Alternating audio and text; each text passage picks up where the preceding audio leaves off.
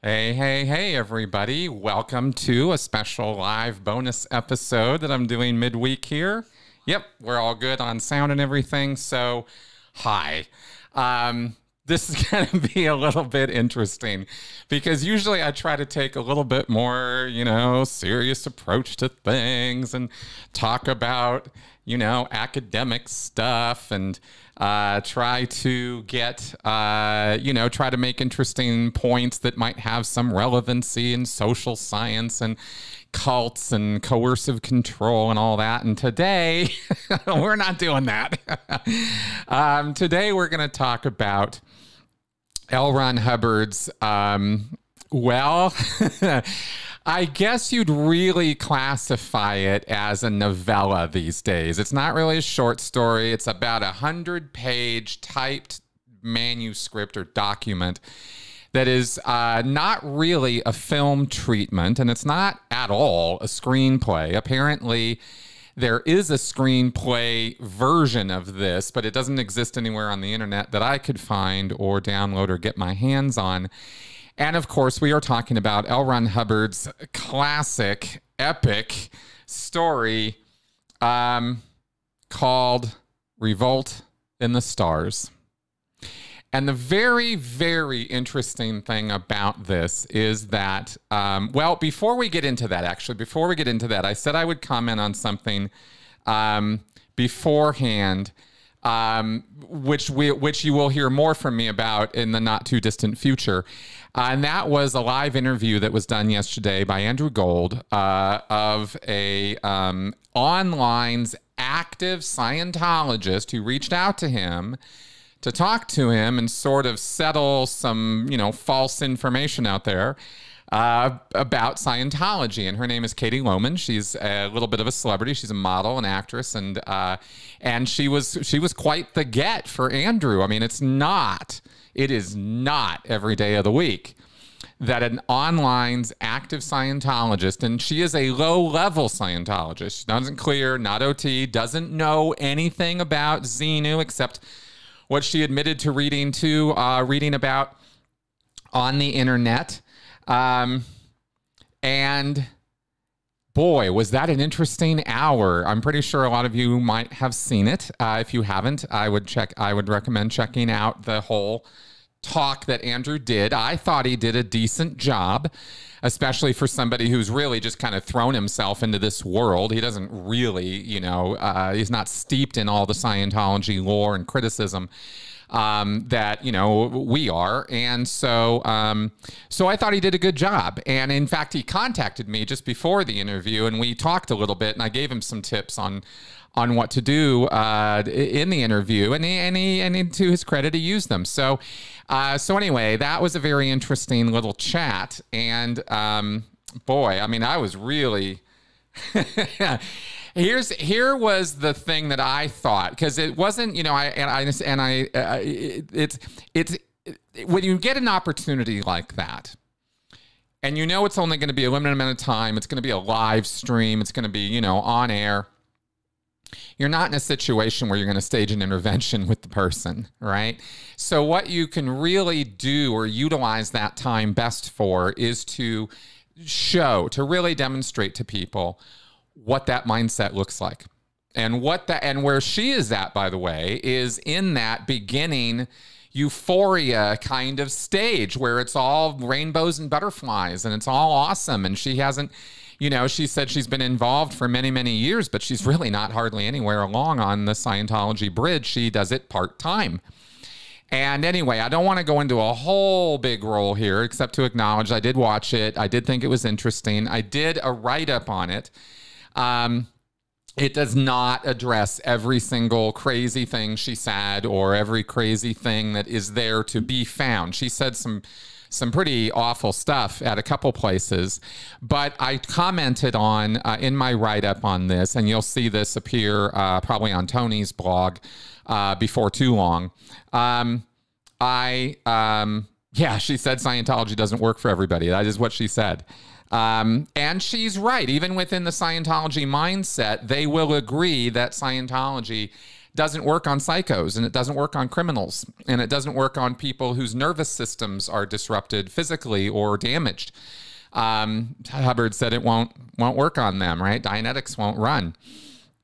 So even within the Scientology world, she was right. But what I found interesting about that line is it seemed to me, and I don't know if this is something she came up with herself or whether this was something that OSA, the Office of Special Affairs, might have suggested to her. I don't think OSA condoned her doing that. So I don't think it was a suggestion from them for that interview. I don't think that, I think she did that all on her own.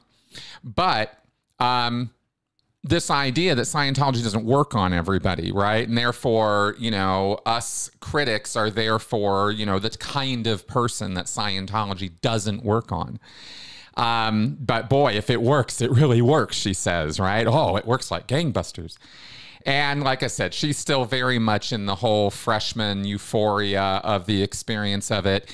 And she thinks Sea Org members are really dedicated and hardcore, and she could never be a Sea Org member. And, you know, but she really admires those of us who are, were, and all that.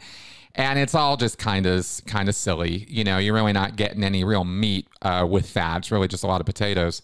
But it was interesting. It was certainly an interesting talk. And again, it showed, just like that live stream I did last week where I broke down that interview that Tony had published. I mean, this was great to follow right on the heels of that, because both times you are seeing into the mind of a Scientologist. And, you know, in the case of the interview that Tony got, which that high schooler had done, which I did an extensive show on last week, you know, here you're seeing a high-level Scientologist talking to somebody who, you know, knows very little about it and explaining it to them and breaking it all down. And there was all kinds of levels of crazy in that. Well, here we see a lower-level Scientologist, right? She's done a bunch of book courses and she's done a purification rundown, but there was no evidence that she was even up to the state of clear, much less OT. She hadn't done any of that. So, yeah, so it came up because she said she'd read about it, and I'm going to tell you guys something.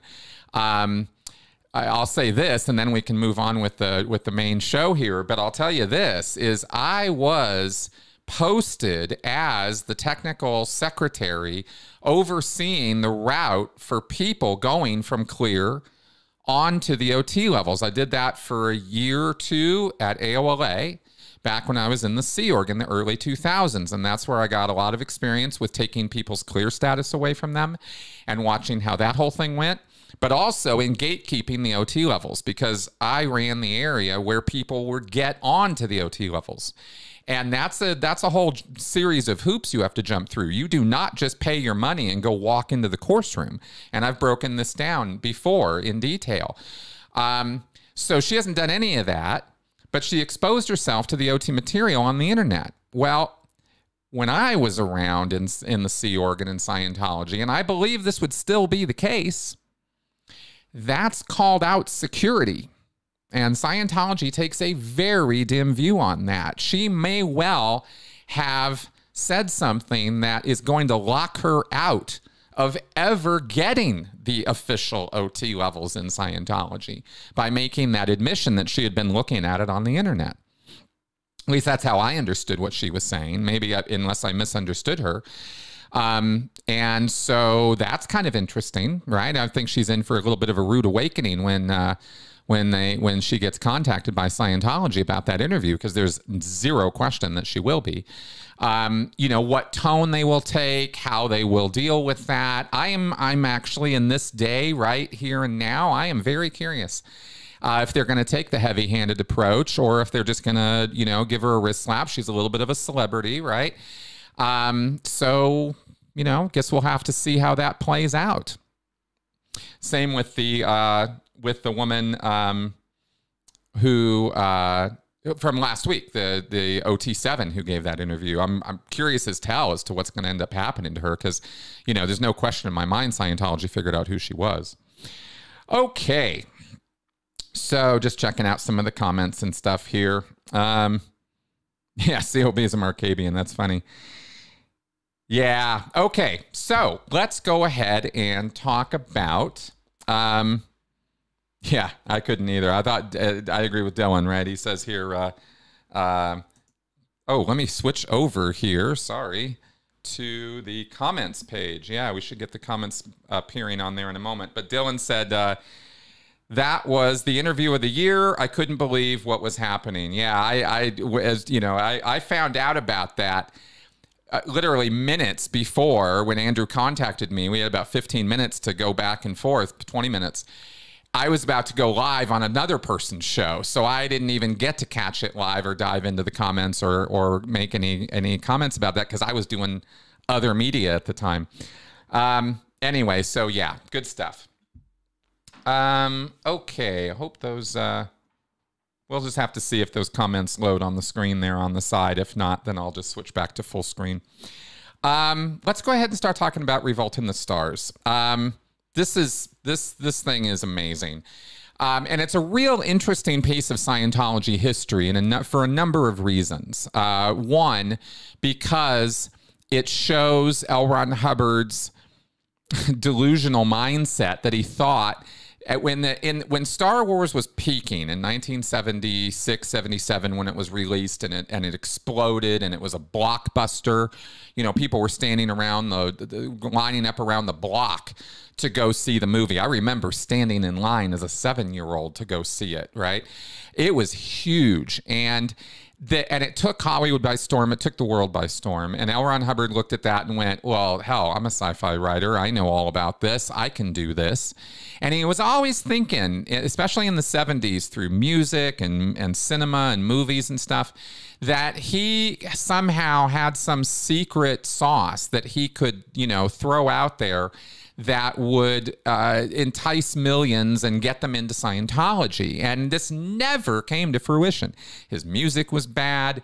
Well, we'll get into, let's go ahead and get into this, right? So where was Hubbard's mind at, and what was he trying to do with this in terms of riding on the coattails of the Star Wars phenomenon and trying to bring Scientology lore into it? Well, this is from John Atack. I pulled this from an old interview that he did with Tony Ortega, and I'm just going to read it to you because John explains it beautifully. He says, Hubbard wrote this in 1977 while he was holed up in Sparks, Nevada, hiding after the FBI raided Scientology offices in Washington, D.C. and Los Angeles that July. Star Wars had hit theaters in May, and it must have provoked some kind of reaction in Hubbard to see space opera, his old genre, become the subject of the hottest and most lucrative movie in the land. Was Revolt his attempt to cash in by hastily building a script around material he'd written for OT3 10 years earlier? Hubbard apparently had ambitions of making the movie himself. And after relocating to a ranch in the Palm Springs area, began making small technical training films to develop a crew. This was all internal Scientology filmmaking to demonstrate Scientology principles to auditors in training. Hubbard decided that it's an audiovisual world, and he needed to bring film to clarify and show and help auditors in Scientology to become better auditors. That was sort of the point of those films, and they have since made and remade those films many times over the years. That's the whole point of why Golden Era Studios was created in the first place. And this was all out in the desert in Palm Springs. And his chief cameraman, by the way, was young David Miscavige. So very quickly, it became obvious that this was not the route to a large professional feature film. Hubbard, didn't know what he was doing. He'd been on film sets maybe a couple times back in the 30s or something, and that was about his exposure to it. And so his attempt to put a film crew together and make, blockbuster movies was clearly going nowhere. So millions were raised in the hope of turning Revolt into a movie through a company called Brilliant Films. And Bent Corridon tells us in L. Ron Hubbard Madman or Messiah that the funding fell through and the company went bankrupt.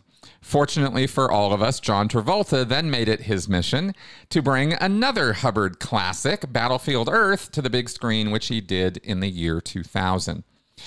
So here is this property that L. Ron Hubbard, dashed out. It's a 100-page novella. I'm just going to call it that because it's really not a film treatment and it's not a screenplay. So we will call it novella. And here's a Hubbard quote, again pulled from Tony's blog, about what Hubbard had to say in trying to sell this. He said, "The atmosphere of the film is extensive pageantry.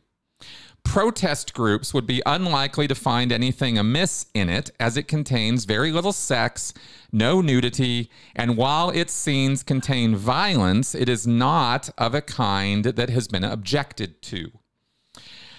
The motif is the consequences of oppressing populations and minorities with taxation, identity cards, and all-powerful secret police, and indirectly warns against what is happening in the U.S. and world at this time, and by extensive public surveys, matches the tone and interest of contemporary audiences, and accordingly would attain wildfire word of mouth when released.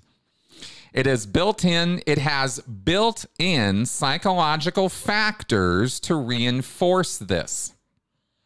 The author is writing a book to parallel it." Hubbard made promises like that often, and they did not come to fruition. He said over the years many times that he was writing a book about something, and it never happened.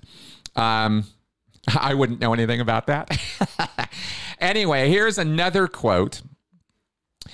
This is from Denise Brennan. Now, this is a person who was a lawyer for an organizer for Scientology's legal corporate sort out, and kind of reworked everything with the lawyers. I don't know that Denise was a lawyer, but she was working with lawyers and establishing the entire labyrinth of Scientology corporate structures in the 1980s, the reorganization of that. So this is somebody who was in the know. This was somebody who was deeply behind the scenes. And Denise left a comment on Tony's blog about this Revolt in the Stars, which I thought you guys might find interesting. So I dug this up. "I was sent," this is Denise talking, "I was sent from the Guardian's office worldwide," and that's the precursor to the Office of Special Affairs, is the Guardian's office. "I was sent from Guardian's office worldwide on a mission for Hubbard to take the rights to Revolt in the Stars from a brilliant film company so that it could be given to Myron and Alice Robinson, who Hubbard felt would do better in getting the film made into a multi-million-dollar blockbuster. Randy Eaton, or something like that, was running ABFC, and I met with him a few times. He had raised seed money and was trying to use it to raise the big bucks needed to get it made into a movie. At that time, I think about $50 million would have been the budget for a top-of-the-line blockbuster movie. And it was something like that they wanted to raise. Randy had his idea for the start and end of the movie, which would be wrapped around the script. Basically, someone would be scuba diving and there would be an earthquake, which would expose long ago buried, some 75 million years ago, would expose long ago buried video recording of what would be the OT3 Incident 2 story. Okay, and for those of you who don't know, OT3 level in Scientology has two incidents. There's an incident 1 and an incident 2. And incident 2 is the whole Xenu story. Incident 1 is a much smaller little paragraph of description about how 4 quadrillion years ago, this universe was entered into by us as spiritual beings. We have been kicking around in the physical universe, according to L. Ron Hubbard, for 4 quadrillion years. Okay, so that's just another little bit of sci-fi from Hubbard. So, okay, so this was going to be covered in Hubbard's script. The scuba diver somehow decided to bring it to the U.S. government, who secretly played it. As luck would have it, government movie players of the late 20th century could in fact play movies made 75 million years ago. I am not kidding here. Then you would see Hubbard's story from way back then. after the story from Hubbard played, you would see the U.S. government reps decide to hide the film so that it would never be seen by the public. The implication being that some 75 million years later, somehow the U.S. government was carrying on the plot started by Xenu and his buddies. So in effect, Xenu was still somehow running this from behind his electronic mountain trap. Nothing's too crazy for Hubbard world. Little did Randy Eaton know, but we were working on a plan to take the movie from him as Hubbard was impatient and wanted the movie made now. I even met secretly with a Hubbard messenger in a hotel room then. I will not name her as I don't believe she's speaking out yet. She briefed us on what Hubbard wanted. We met with Myron and Alice Robinson, who were ready to take over the movie. I have no idea who was crazier in this little cast of characters, but I do know that they had zero chance of getting a big studio to take it up. One big reason was, check this out, one big reason was that Hubbard had injunctive relief rights in his agreement, which meant that he had to approve of every detail of the movie or he could get its production stopped. Wanted absolute control of that. Hubbard said that he had to ensure that it was true to what really happened 75 million years ago, and only he could tell if it was. So the studio might spend $50 million to make a blockbuster, only to have Hubbard say it had to be reshot because the clothes the studio had people wearing 75 million years ago on Earth were not what they really wore. Hubbard said he would go into session as the filming progressed and then pass on details of the clothes worn on Earth, then the cars driven, etc., etc. No kidding, Tony. Could you, this is again, Denise talking. No kidding, Tony. Could you imagine any credible studio ever agreeing to shoot, reshoot, and reshoot every single time Hubbard would review a scene only to say they got something wrong? The story of Revolt in the Stars is far wackier than even what you and John write about. Those were the days. Oh, man. Okay, so, yeah, pretty wild stuff. Hey, New Zealand, just poking in here on the comments. Yeah, good stuff. So, okay, so I made... Okay, now, first off, I gotta say, you guys should very much appreciate... I have spent the last 2 days both on that live interview and doing a write-up on that and this thing. And my eyes have been ready to fall out a couple times. This is 100 pages, 105 pages of some of the most cataclysmically awful writing I have. I've seen it before and I kind of forgot how bad it was. If you thought Battlefield Earth as a movie was bad, it's got nothing on how bad this thing is. I have seen second graders write better material than what L. Ron Hubbard put together in this script. It is horrifyingly awful, laughingly bad. Like the hardest part about getting through it was actually that I had to keep taking breaks because I couldn't stop laughing at how bad it was. I mean, we're talking about, this is a guy, here's the thing that's amazing about this, is L. Ron Hubbard made his living writing Pulp Fiction for decades. That was his job. He wrote story after story after story after story. And, a lot of those stories really suck, but this one has to be the worst crap I have ever read any professional author write. It's horrifying. And I will say that I am biased, of course, because of course, my whole anti-Scientology thing, but I'm also biased because my wife has a master's degree in screenwriting. She's a professional screenwriter. I mean, that's what she knows how to do. She hasn't, I shouldn't say professional because she hasn't been paid for it, but she's very educated in it. And she and I have talked at length about story structure and the hero's journey and all the ways you write and all the things you don't do when you write. And Hubbard breaks every rule in the book, thinking he's, you know, some high echelon, top speed, you know, amazing writer. And he is, anyway, it's really bad. Now, to get into some specifics about that before we get into the story and stuff, the characters in this story, every single one of them are tropes, stereotypes, and caricatures. They are not real people. They're not even trying to be. Hubbard wouldn't know how to write a real person if it came up and slapped him. They're identified by stereotypical dress and mannerisms with no thought whatsoever to being fully formed human beings. Really, it reads like a cartoon script. It reads like a children's Saturday morning cartoon script, except that there's lurid sexual references and violence in it. Like some pretty hardcore violence. So yeah, even some stuff that you might even consider sadistic. So it's not really Saturday morning cartoon material, and yet the quality of the writing, the scene shifts, the dialogue, the story layout, the way it all plays out, it's nonsensical to that degree, where people are doing things that make absolutely no sense whatsoever. No person would ever do that. But here they are doing it because Hubbard has a story to tell, and that story has to be the thing that drives everything forward.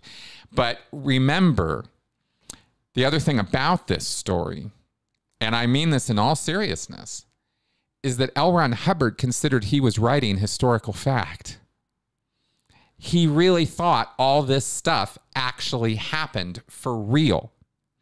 And I did a little bit, now we'll get into it later, but there's a little bit of fact-checking I did on this, that like I did in my book when I broke down the Xenu story. If you guys don't know, I wrote a whole book breaking down Scientology, and it's called Scientology A to Xenu.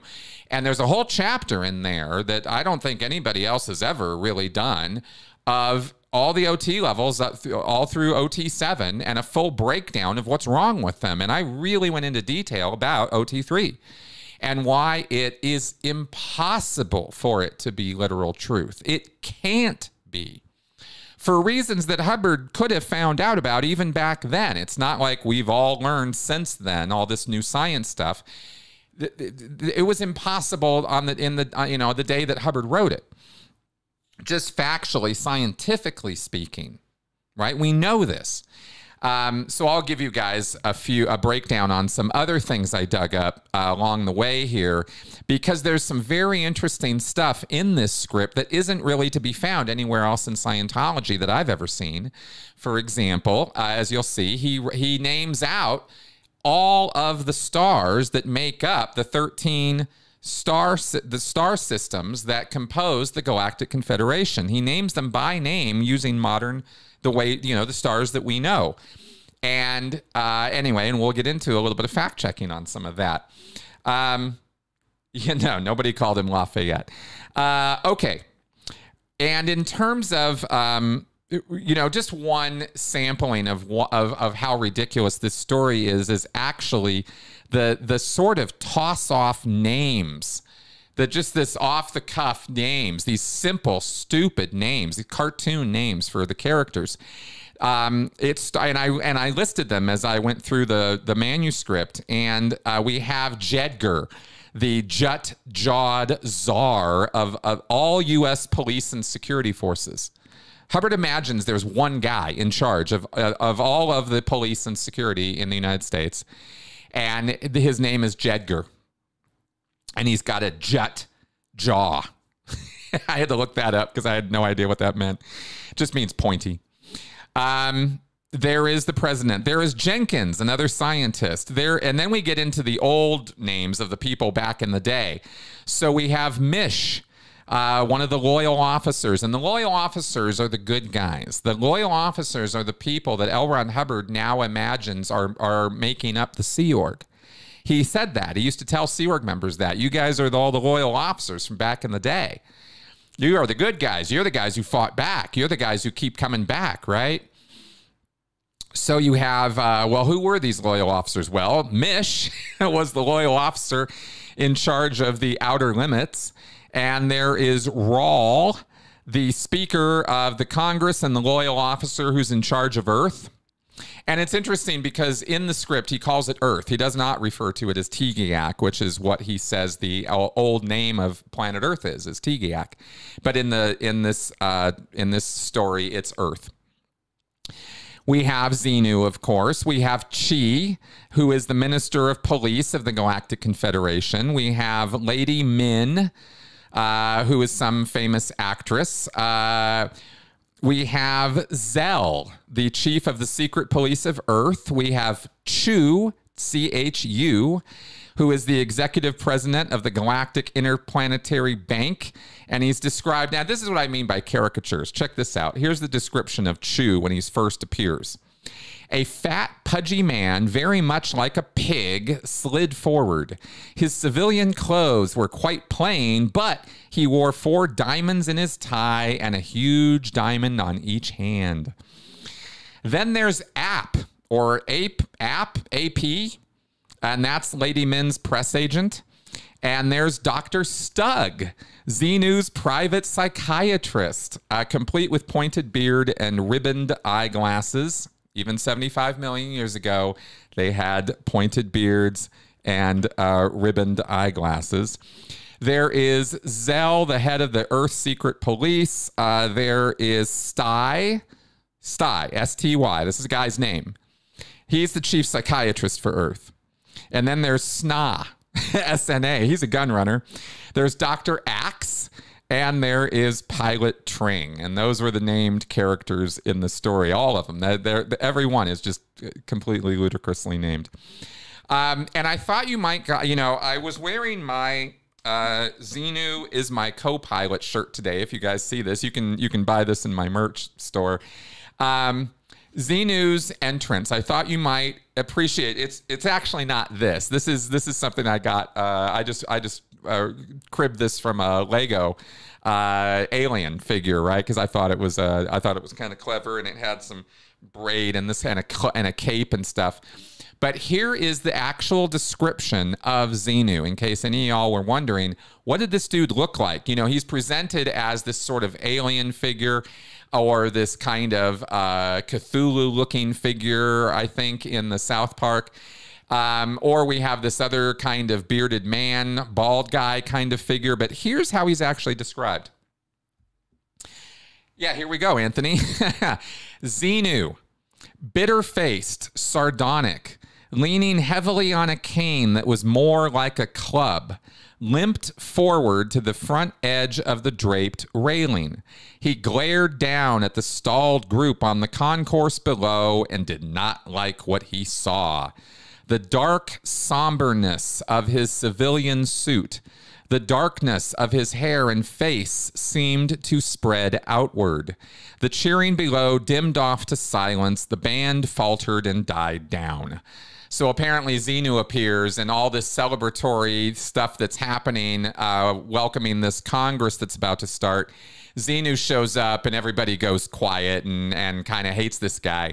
And he's the supreme leader and apparently was elected to office, and he's been there for 8 or 10 years, and everybody hates him. Okay, sure, Ron. Then there is, then later on, Xenu appears in council chambers, and he's wearing a black robe. So goes from somber civilian suit to a black robe, and that's pretty much, from what I saw, the physical descriptions of Xenu in the story. Now, Chi, on the other hand, C-H-I, who is this secret police guy, he is jut-jawed, bulldog-faced, squat, and as crudely built as his civilian suit was rumpled, was oblivious by any announcement. He stepped up to Xenu's side and looked belligerently down at the stalled groups on the concourse. That's Hubbard's writing. All throughout this, that's the quality of Hubbard's writing. Looked belligerently down at the stalled groups on the concourse. You're just like, okay, cool. Okay, so to summarize, rather than kind of walk through this whole thing page by page, I highlighted a few things that I thought I might mention or talk about. But first, let's go ahead and take a look at the...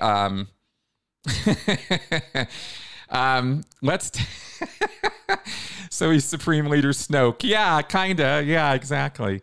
Okay, yeah, Ming the Merciless type. Actually, I couldn't help, but that's a good comment there, Gnome Sane, because that's exactly what I kept thinking while I was reading this. Is I kept hearkening back to Flash Gordon and Buck Rogers and the campy ridiculousness of those stories, and the hero that's always good, and the woman who's always loyal and always the damsel in distress, but she's got pluck and she's got spirit. That's Hubbard's way of thinking about heroes and heroines, and villains are Ming the Merciless. This Xenu character actually compares more to a cross between Ming the Merciless and a character named Brown Limper Stafford in Battlefield Earth, who acts and talks exactly like Xenu. It's the same caricature. It's this bad guy with a limp. He has a cane. He sort of hobbles around, and you never really know where he even got the limp from. But Hubbard's always got to throw some kind of, physical deformity or damage on his villains. They're always these sort of, physically repugnant and repulsive, and they're kind of asexual, and they're not really into things, and they're just repugnant characters, and that's his idea of the ultimate villain is these laughable comic book characters, right? So here's the plot. Let's just break this down, and I just pulled this right off of the Wikipedia page. People ask me, by the way, I wanted to say this out loud here, is people ask me because I use Wikipedia all the time, and I use it because it's readily accessible by anybody. Any of you can go and see the source I'm reading from. And that doesn't mean Wikipedia is a great research reference guide. It's the start of where you do your research, not the end. But I use it because it's helpful to give references for you guys that you can find. And I don't want to quote from some, academic papers, buried somewhere in Google Scholar or something. So here's the plot in essence. The story takes place 75 million years ago, before modern times. An evil galactic ruler named Xenu massacres millions of people with assistance from Chu, the executive president of the Galactic Interplanetary Bank, and Chi, the galactic minister of police. So Chi and Chu, or Chu and Chi. Xenu's psychiatric advisors, Stug and Sty, help him gather unwanted beings from all of the planets in his control and transport them to Earth. And it's interesting because it's not everybody. It's not all the teeming billions of people who get massacred. It's select people. And during the course of the story, he kind of says who they're targeting. The beings are stacked around the bases of Earth's volcanoes, including Loa, Mount Vesuvius, Mount Shasta, Mount Fuji, Mount Etna, and others, and he names them, and exterminated by detonated planted charges of atomic bombs. In the story, Hubbard wrote, "Great winds raced simultaneously across the face of Earth, spreading tales of destruction." Xenu's massacre of these beings is called Phase 3. It's a whole operation on the order of Lucas's Order 66, actually. It's very, very interestingly parallel to that. The whole operation rolls out in 3 phases, and the first phase is to take out all the loyal officers. That's the sort of Order 66 way that it starts. That's a Star Wars reference, if you go. For those of you who don't follow Star Wars like I do. Okay, so a character named Mish is one of the only loyal officers who survives Xenu's organized massacre, and other characters include Lady Min and a hero figure, and that hero is named Rawl, R-A-W-L. And what the hell you would name some hero Rawl? I can't even. So, okay. And we will talk maybe later about the what he left out of this. Because here's the thing about this story is, well, maybe I'll just talk about it now. The OT3 narrative in Scientology, the most important part of it, and the thing that really matters to Scientologists, is not this. It's not this story. It's the body thetans. And the fact that this mass genocide here on Earth was such a traumatic episode for every single soul who was here, every thetan who was here, that they were devastated, overwhelmed as beings, and went into a kind of stupor and unconscious state and clustered together. And that's where body thetans come from. And that's not in this story. None of that's in this story. The implanting, the forced I think it was 3 weeks is what he says in the Scientology materials of implanting, where all of these disembodied souls that had just been blasted by atomic bombs were now gathered up with electronic force fields and tractor beams and forced to sit and endure weeks or months of implanting, where they were implanted into thinking that sex was important, that religion is a thing, angels, devils, and all that. Apparently, Xenu had this whole master plan where he wasn't just going to kill them. He was going to implant them and make them think that they had to have short lifespans in the bodies that they occupied, and that they had to have sex, and that they had to have religion, and all the modern tropes of religion and sex were entered into our collective consciousness, our thetans, right, our memories, during that time. And that's the important part. That's all the stuff that matters, because all those body thetans, those disembodied souls who were all stuck together, glommed onto the survivors, the thetans who didn't get overwhelmed by it or didn't succumb to it, but they were all stuck here on this dead planet, and life had to evolve again because it had just been atomically exploded into nothing.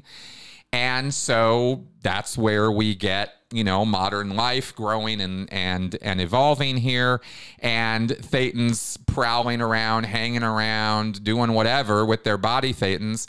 And then as bodies appear, they start occupying them again. And this is all just what you can kind of put together between the facts that Hubbard's dropping. Like, it kind of has to be this way because there's no other way that makes sense that this whole thing could have happened here 75 million years ago, which, by the way, was in the middle of the Cretaceous period. I looked it up. We had dinosaurs. We had grass growing newly. We had all kinds of things happening on planet Earth, but none of this happened.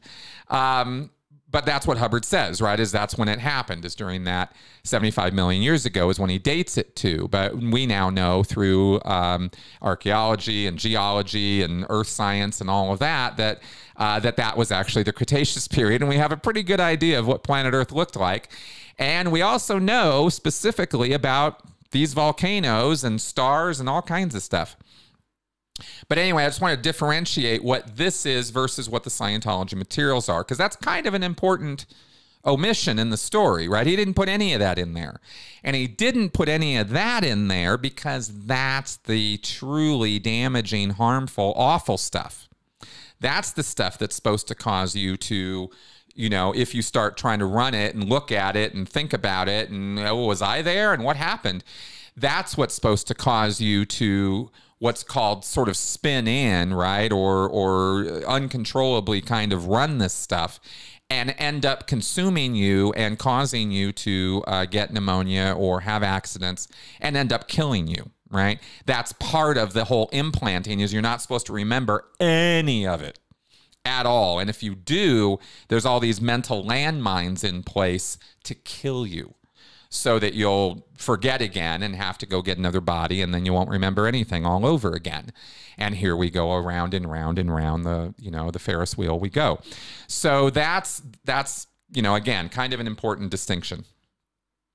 And yes, Hubbard actually believed this. Yes, he did. Just to answer Cynthia's question there, since I see that, this is, yes, Absolutely. Hubbard thought this was absolutely true. And yet at the same time, did he? Right? It's more, the real answer is more like some days he did. There were some times when he did. And there were other times when it might be quite apparent that he did not. And he absolutely knew he was getting one over on people. But by the 70s, by the time he was writing this stuff, his mind was very, very gone. He was way off in believing all the conspiracy theories and delusions that he had created over the last 20 years. And he kind of steeped himself in an awful lot of conspiracy theory and paranoia, even to the point where they were, in-house targeting people and getting rid of people and having purges and all kinds of crazy stuff, right? Hubbard was very paranoid. And so that kind of bleeds into all of this too. When I have to answer a question like that, I go, well, it's a little complicated whether he did or didn't believe it. It's more like maybe on Tuesday and Thursday he did. And on Friday and Saturday, he wasn't really thinking about it because he was too busy looking for, FBI and IRS agents infiltrating Scientology and stuff like that. He was just full on crazy mode by the mid to late 1970s. Okay, so yeah, this is pretty nutty stuff, right? But this whole story, as told in detail here, is the detailed account of what Hubbard only sort of hints at in the Scientology materials. He doesn't really go into this level of detail anywhere in Scientology, which is why Scientologists would be like, oh, wow. But only OTs, see? If you're not OT3, nobody's ever going to show you this or even tell you about it. I didn't know anything about this. I had heard that there was some screenplay somewhere, but nobody ever let me see it or read it. So imagine my surprise, right, when I find this stuff later. Okay, so we've got some examples here I've already highlighted and told you guys about with just this horrible writing right from the get-go. There's a little prologue or intro here. Yeah, like just to give you guys a little flavor of this, okay?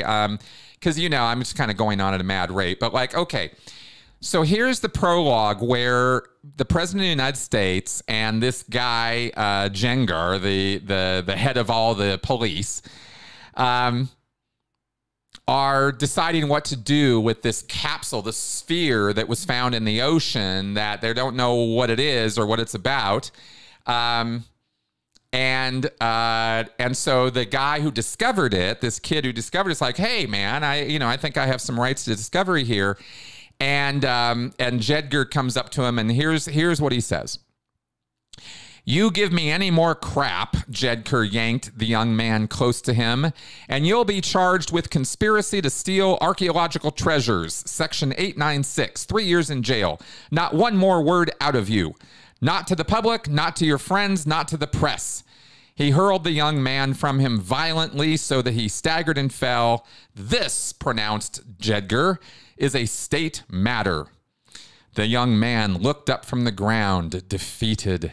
He looked out to where a government scuba diver was guiding in the cables. There was no sympathy there. He looked at the tense Marine backs, because there's these Marines standing around with guns, right? He looked at the scientists. He looked at Jedgar. He was totally, completely, and utterly ignored. He had never felt more lonely. He got up and unsteadily wandered across the sand. Head down, shuffling, he went out through the cordon and wandered away through the distant crowd. And this is, can you imagine now trying to get away with some shit like that? I think everybody whose phones would be out. Anyway, it's all rather silly. But then just a couple paragraphs later, all right, yelled Jedgar, let's get the thing loaded on a plane. Maybe he could still get to the racetrack. See, this guy Jedgar in charge of all the police can't stop thinking about debts that he has with his bookie. And then we get this description of Washington, D.C., right, from Hubbard. And one of the things that I really hate about modern entertainment is the way it just sort of slaps you around with messages, right? With its messaging, especially, anyway, there's a lot of very heavy-handed messaging going on. modern messaging and modern cinema ain't got nothing on Hubbard. It's rife throughout this thing. He is preaching. And here's what he writes as for an example. So they're going to get this thing loaded on a plane and send it off to Washington, right? Washington the fair, Washington the beautiful, home of the incorruptible politician and the shining knights of social justice, basked in the summer sun, owned, operated, and controlled as usual by the bankers and their police. The Institute, capital I, the Institute sat on a low hill, securely backed by the printing plant that poured the newly printed money into the hands of the deserving few. As much summer sun as could get through the smog entered the windows of a large hall and fell upon the object. Now, that was supposed to be a transition. There's no transitions in this thing. It is one paragraph is on the beach, and literally the next paragraph is somewhere else. And you kind of have to guess, oh, we're having a transition here. We're going from one place to another. This is throughout the script this goes on, or the story. So it's not even well written that way, because it's not clear at all where you're going or where you are from one moment to the next. I thought that was weird. And it's also kindergarten in simplicity. This is what I love about conspiracy theorists and conspiracy theories is the sort of kindergarten level thinking that goes on with it, right? Everything is so simple. There's one guy who heads up all the police, and if we just handled that guy, everything would be wonderful. You know, it's this kind of thinking. If we just deal with this one thing and leave everybody alone, everything would be great. It's not how it works. Oh, yeah, and here we get other things, right? Okay, so carbon dating is something Hubbard railed about all the time in his lectures. He talked about this and what a fake it was, because science, he said, and I'll never forget this because this stuck with me for years when I was in Scientology, is he said carbon dating is the way that you go about dating any old object, which is not true. It has to be organic matter. And he said very boldly that scientists have completely misdated everything because they don't know accurately how much carbon actually exists in the universe and how long it actually takes to degrade. And so their testing apparatus is totally wrong. And the universe is significantly older, he says, than any scientist on planet Earth believes. So you have to remember or take into account that when you hear Hubbard talk about dates, because he elongates things by orders of magnitude, just enormously, and says things are much, much, much older than they really are. Thus, he can say in incident 1 that the universe here is 4 quadrillion years old. No, it's just orders of magnitude off. It's not quadrillions. It's not trillions. It's in the billions. That's how old the universe is. And anyway, so he demonstrates this kind of scientific ignorance right in the story. Here they are with this metal, big 8-foot tall sphere. How old is it? Where does it come from? Well, the instrument technician pulled a wad of tape out of the notes and with some difficulty stretched it out. This is stretching our equipment, but I'd say that according to the carbon age test, this thing is tens of millions of years old, close to 75 million years old at an estimate. Doesn't even know how to date stuff. Talks about radiation. Anyway, we definitely get a lot of Hubbard ignorance bleeding over into this. Let's see what else I highlighted as I go through this. So they get this thing and they open it up, and this sort of pre-recording rolls into place, and it's like, oh, you guys don't know the true history of your planet, but you're about to find out. And the president of the United States gets a sort of one-man audience presentation of this entire story. That's how the whole thing begins. Okay.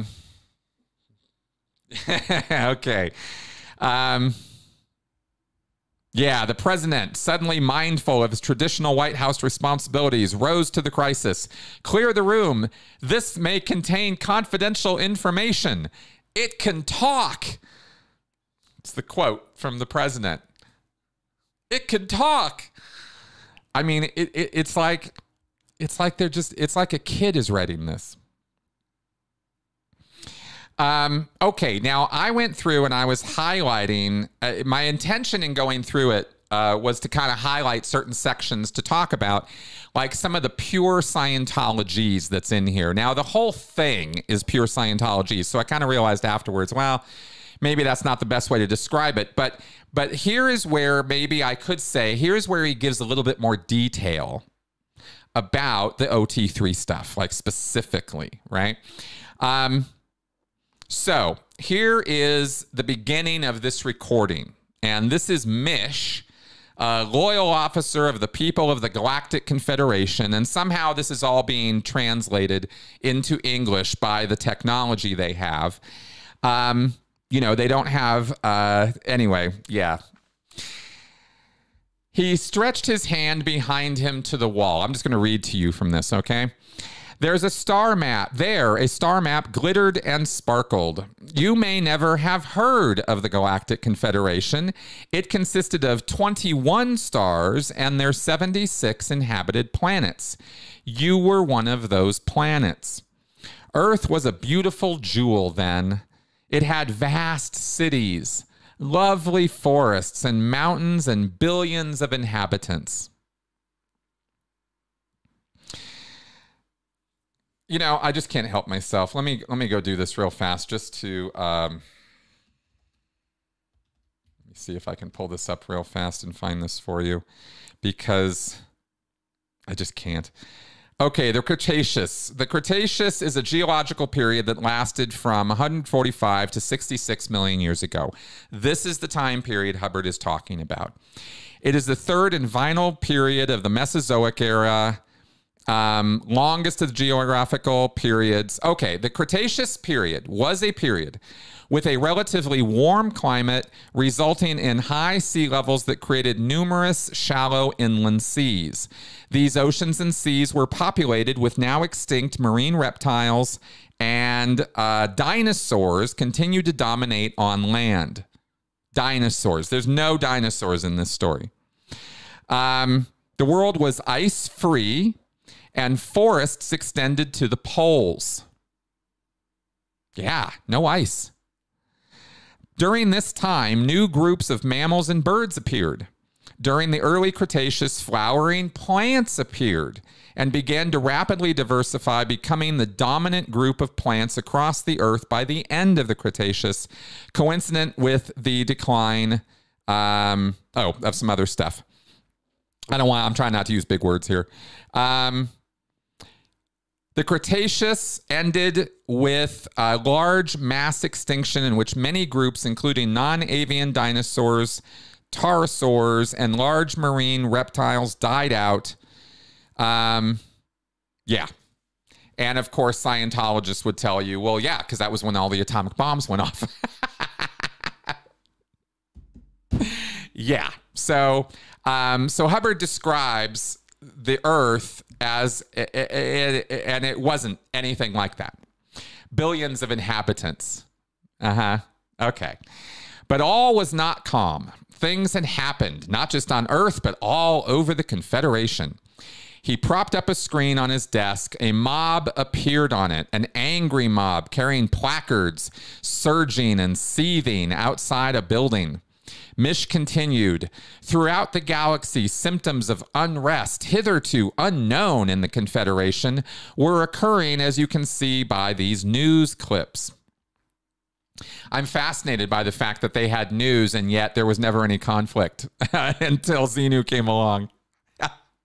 Okay, Ron. An old woman was being mugged on the street. She fell. One of the muggers snatched her purse. The other kicked her in the face. Crime was becoming commonplace. A littered street lined with broken shop windows appeared. Where there was a power failure in a major city, thousands of people began a fury of looting and burning. A schoolyard appeared. A young girl was being attacked by a mob of thugs. All these conditions had begun in the past 8 years. So the Galactic Confederation exists for thousands of years. And then Xenu comes along, and in 8 short years, everything goes to hell. Peaceful, pacifistic societies that really never had to deal with much of anything. They talk about a gray invasion where some gray people somehow came in and the loyal officers threw off that invasion and repelled those invaders and destroyed them. And that's the extent of galactic conflict within the Confederation. A continuing reading here. A horde of secret police in gray-green uniforms and riot dress were shown charging a mob. The popularity of the government had dropped to an all-time low. A tank was shown attacked by a mob. They turned it over on its side. A government building was shown. The huge sign, Tax Office, was suddenly obscured by a blast of flame. The words idealism and patriotism had become meaningless throughout the 76 planets. A large array of assorted arms and explosives were being displayed by police, a cache discovered in a basement, enough material to fight a regiment. Gun running had become a highly profitable business. 8 years. 76 planets. Trucks loaded with bales of drugs were being unloaded by police and tumbled into a huge bonfire. Organized crime was profiting as never before. To combat it, hundreds of thousands of secret police were being recruited by the government. The secret police in Hubbard's world are the least secret thing in existence. Everybody knows who they are. It's their title, the head of the secret police. Long ranks of men in gray-green uniforms were shown drawn up. A colored agitator speaking from a platform was shown haranguing a mob. A secret policeman lined the speaker up in the sights of a blast rifle and fired. The agitator was smashed backwards. But the government, in its turn, was using more and more force in an attempt to control the violence. A civilian sniper appeared on the parapet of a building. Beyond him, a city spread out. The sniper fired down into the street. And reprisals were earning reprisals in their turn. Mish folded the screen. He looked at his notes and then up again. The Galactic Confederation was very old. It had endured for thousands and thousands of years. It had been happy, prosperous, and peaceful. The planets were politically democratic. The people elected their own governors and civil officials, and the entire galaxy was governed by the Congress of Loyal Officers of the People. These were trained men, skilled in political and martial arts. When they were graduated from their academy, they stood for election to the Congress, and those chosen loyally served the people. There was also an executive branch headed by the supreme ruler, a man also elected by the people and responsible for the day-to-day running of the Confederation, but under the laws and appropriations of Congress. Mish laid down his notes. The Congress of the Loyal Officers of the People met every 10 years. Matters of state finances and other concerns had been smooth and routine. Everything was beautiful in this most beautiful and wonderful of worlds. In the 2053rd Congress, indeed, there had been no upsets at all throughout the galaxy. The Gray Invasion had occurred just before that. An invader had attempted a destruction of the Confederation, had sailed in savage attack, and had been effectively and efficiently destroyed. He had come from another galaxy, but he had found the Confederation prepared and alert, and that was the end of him. The Gray invasion was shot out of space even before full mobilization could occur on Earth, and our planets and the whole affair had become ancient history. The 2053rd Congress had done what was necessary to handle all that, and it was finished. Thus, it was with considerable concern that the loyal officers came to the 2054th Congress. Revolt was growing in the stars, and it was in this atmosphere that the 2054th Congress met to decide what course to take. On home planet, many light years away from Earth, the loyal officers of the people were arriving from every part of the galaxy, and that is your setup to being introduced to Xenu and the loyal officers and how it is. Well, let's go into this just a little bit because I highlighted another thing here. Let me see if I can find it, where Hubbard goes to town. Yeah, here we go. So what is it? Yeah, I know, right? You guys are awesome for enduring this.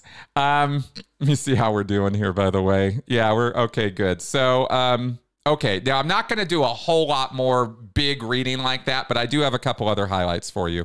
So, here is what they were all so upset about. What was it that in 8 short years had caused everything to go to hell in a handbasket? You're not going to believe this.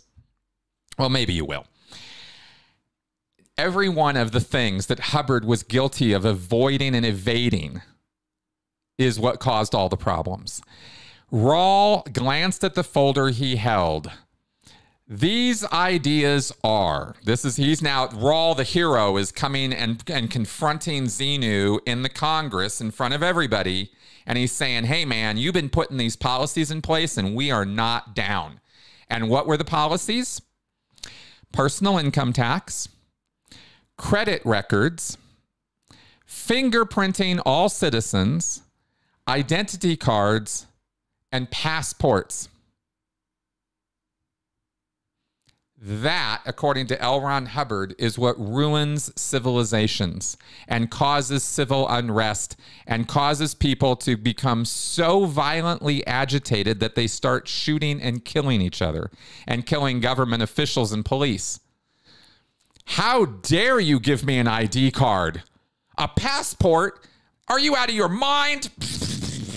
That's what caused all the unrest. And there's more, right? He gets into it. Hubbard could not get enough of why these were evil things. And this is all, Xenu here is in charge of this Congress, and he's sort of twirling his mustache. Ah, yes, the income tax, right? So the committee and the Congress are kind of blowing up here, right? And Rawl is saying, Your Excellency, these are the crime records of all 76 planets for the past 10 years. Here also are the complaints and petitions of those planets. Here as well are the financial records and appalling rate of inflation of the galaxy. How is it that Rawl has any records of any crimes if nobody's supposed to have any personal IDs and there's not supposed to be any records of this stuff? I mean, these are obvious. That's an obvious question. How is it that this guy is presenting all of this information to show how bad all of this is when they're not even supposed to have that information? Because how could they? So they put it all in place across 76 planets, not cities, not towns, not villages, planets. And they do all of this with such ruthless efficiency that it's all slammed into place, put into action, and then revolted against within 8 years. Okay, Ron. Well, personal income tax and credit records carry with them a total invasion of privacy. Identity cards and passports put every citizen at the mercy of personal enemies as well as the state. That's one of Rawl's opening arguments as to why this is so bad. He's got petitions with thousands and thousands of names. Really, Rawl, you collected all these petitions with all these people's identities. Rawl continued, even more mild and more persuasive. Quote, such measures are the mechanisms that make slaves of a people, that sap their initiative and fill them with fear. His gaze at Xenu leveled. His voice became very firm. These are the mechanisms of tyranny and oppression, and no right-minded citizen would ever permit them. They are the tools of the sly slave master, and every one of these measures is a stench in the nostrils of free men.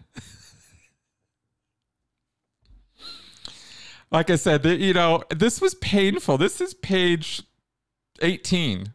I had to go through 100 pages of this. So I'm sharing my pain. Okay. An abrupt rolling shout of approval burst from the hall. And this is Rawl here, right? Stood very straight.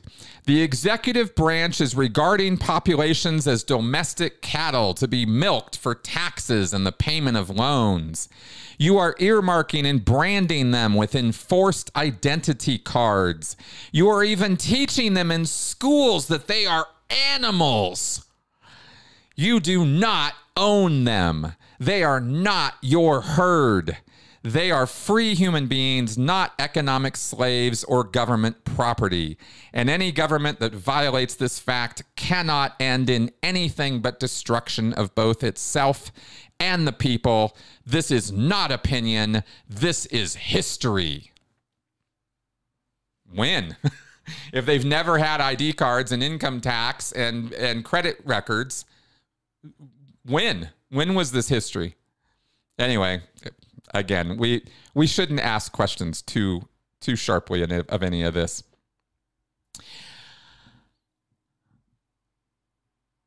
Okay, and then here comes the justifications coming back from the state police guy and from Xenu. The only way to handle crime, said Zell. This is this guy's name, Zell. The only way to handle crime is to be able to lay your hands on any citizen at any time. Men are all basically criminal, without identity cards, without the most detailed dossiers. For police blackmail, came a shout from the hall. The most detailed dossiers, continued Zell. Without passports to cut down criminal travel, police work would be utterly impossible. He's right. If you do need mechanisms in place to identify and locate criminals. You know, I mean, amongst many, many, many, many, many other reasons why it's not a bad idea to have ID, credit, and credit records and passports. 76 planets, and we're all just supposed to believe that everybody gets along peacefully, everything is wonderful in this most beautiful of all possible worlds. Right? He alludes to a criminal element or underground, but offers no mechanism or anything here as to how all of this was kept under control. The police are bad, the government is bad, and the loyal officers are good, because no regulation is the way society should be. This is why I talk about Hubbard's sort of faux libertarian / weird conservative kind of values. It's really, I mean, it's way beyond, conservative. But it's kind of, it's sort of shades of this libertarian kind of attitude where I got to leave everybody alone and they'll just sort themselves out and get along and everything will be great. If there's anything history shows us, that is a delusional fantasy. But Hubbard did not want to be taxed. All of this stems from the fact that L. Ron Hubbard hated taxes and didn't pay them and didn't want to and didn't want anything to do with it because it was all his money. It's mine. It's all mine. Hubbard saw no reason whatsoever for taxes to exist of any kind. Guy was a fucking moron. We continue. So, but this is how he thinks government officials and police think. You cannot handle a crime wave unless you consider every citizen a potential criminal, and you have to have fingerprints of everyone to identify missing persons and bodies. This is coming from this police guy, and everybody's just laughing at him.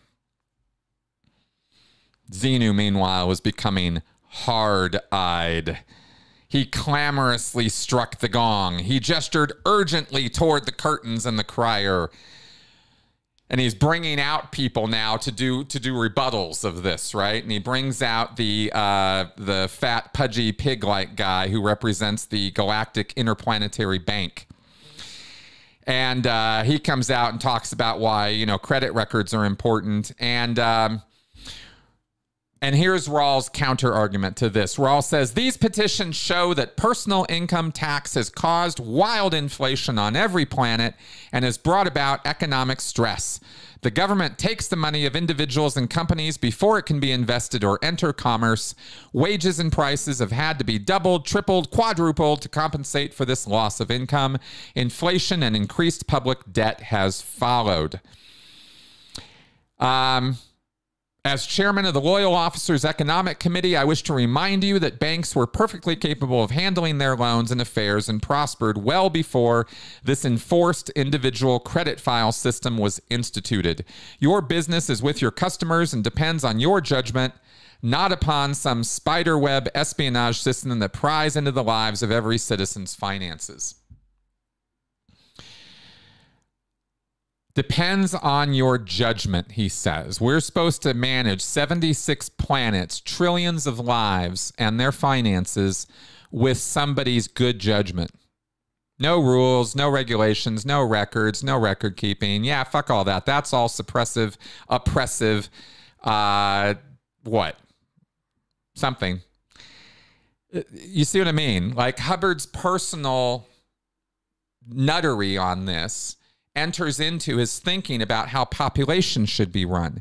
And by the way, none of this is how the Sea Org is run. So, I mean, if you want to talk about personal dossiers of information being kept on each citizen, there is no system on this entire planet that is more efficient than Scientology's folder system, where they keep notes, detailed records of every single one of the crimes you confess to them. All your sins, all your moral transgressions are confessed in sessions that are not confidential. You're told they are, but it's all written down and put in a folder and put in a closet. And there are ethics files with reports kept on you that you do not have privy to and cannot see. That's the system Hubbard set up to run Scientology. And then he writes this.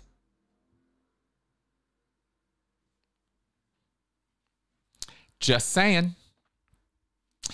So, we carry on. Yeah, then he goes on about even more reasons why it's all so awful. In fact, in light of what I just said, hear this. The flaw in all those enormous personal files being gathered is that they are obtained by newly active secret police. The credit and identity files of individuals are stuffed with false reports, lies that are never questioned. When the file of an individual has been so corrupted he can no longer obtain work, he is ruined. A person with a false file has no choice but to turn outlaw and criminal. As you well know, the criminal ranks, hideouts, and layers are swelling out of control, and directly as a result of these measures. The criminal does not have to show an identity card to the person he robs or kills. Only decent citizens are being regulated. And as to inflation, this is just a write-off here. As to inflation, other wiser methods and economies can be found to handle it. Xenu bad. Loyal officers good. Trust us, we'll figure it all out for you. But we're going to rail against you, oppressive Lord Xenu, for trying to put some records in place. And meanwhile, Hubbard is running a spy network and record-keeping system that rivals the Nazis. I swear to you, I am not engaging in hyperbole when I say that. It's a little rich, isn't it? I just can't. Okay.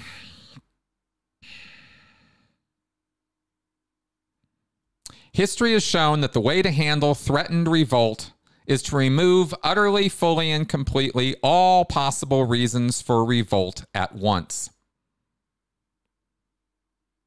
I want you to think about that one, because it's just this little gem of nonsense right in the middle of this.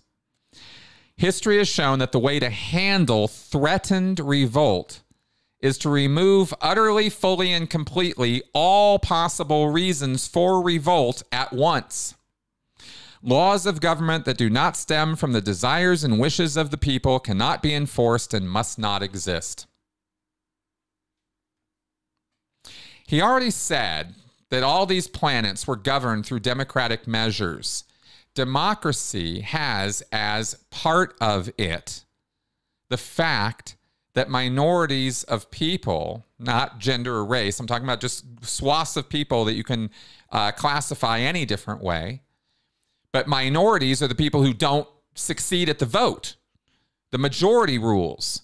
So a minority of people are always going to be somewhat dissatisfied with what's going on.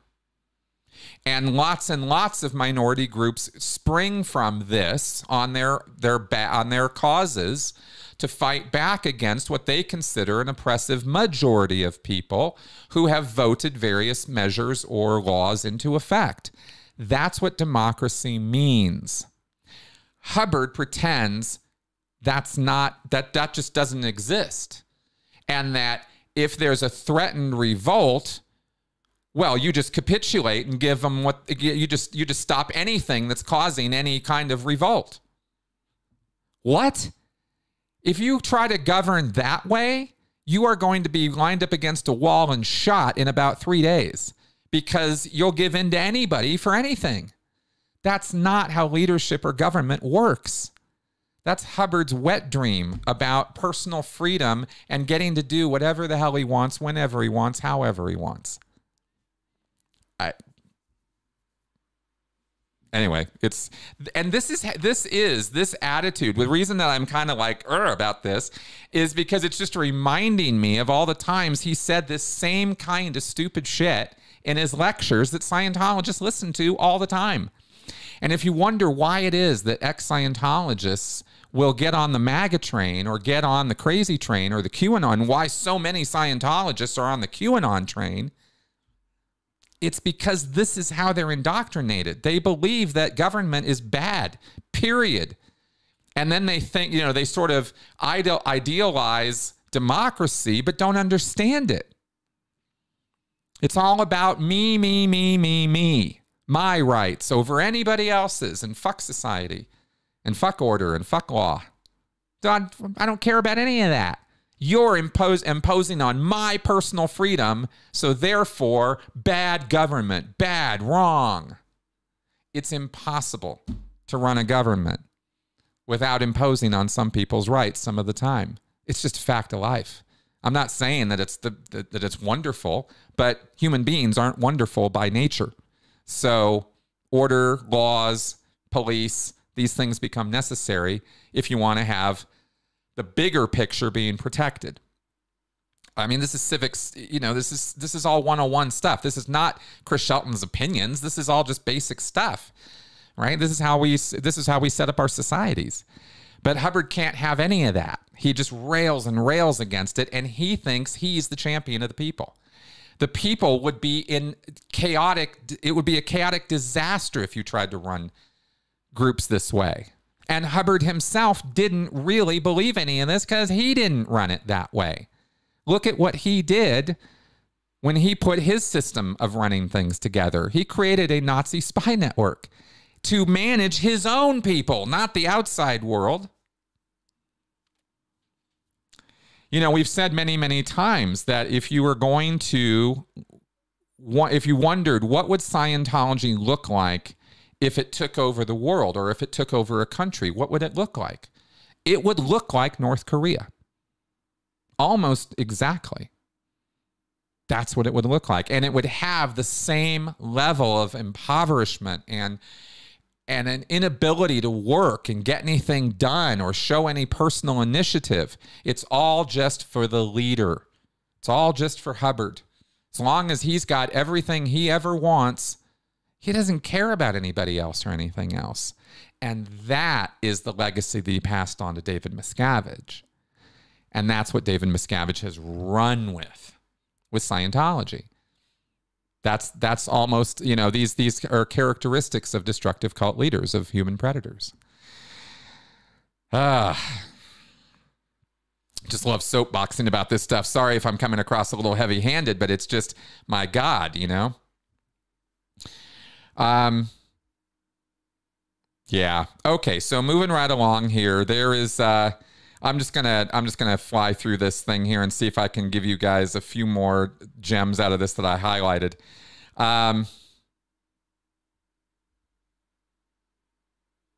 Oh God. Okay, here we go. So here Xenu now is plotting Order 66, right? He's plotting his 3 phases of how he's going to commit galactic genocide. And, you know, in the OT3 materials, it just says he did it, but there's no real details on how exactly he did it. So, you know, if you're a little curious, how did Hubbard imagine this was going to happen?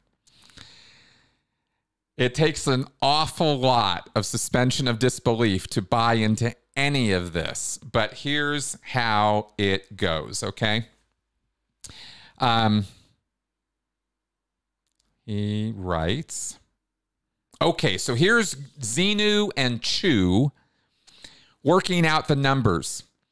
He promptly began to punch buttons on the table computer and view screen. It flared green, and the green light shining upward glowed on their faces. Xenu muttered as he pushed buttons. About $2 billion for renegades, another $4 billion to secretly rehire the secret police.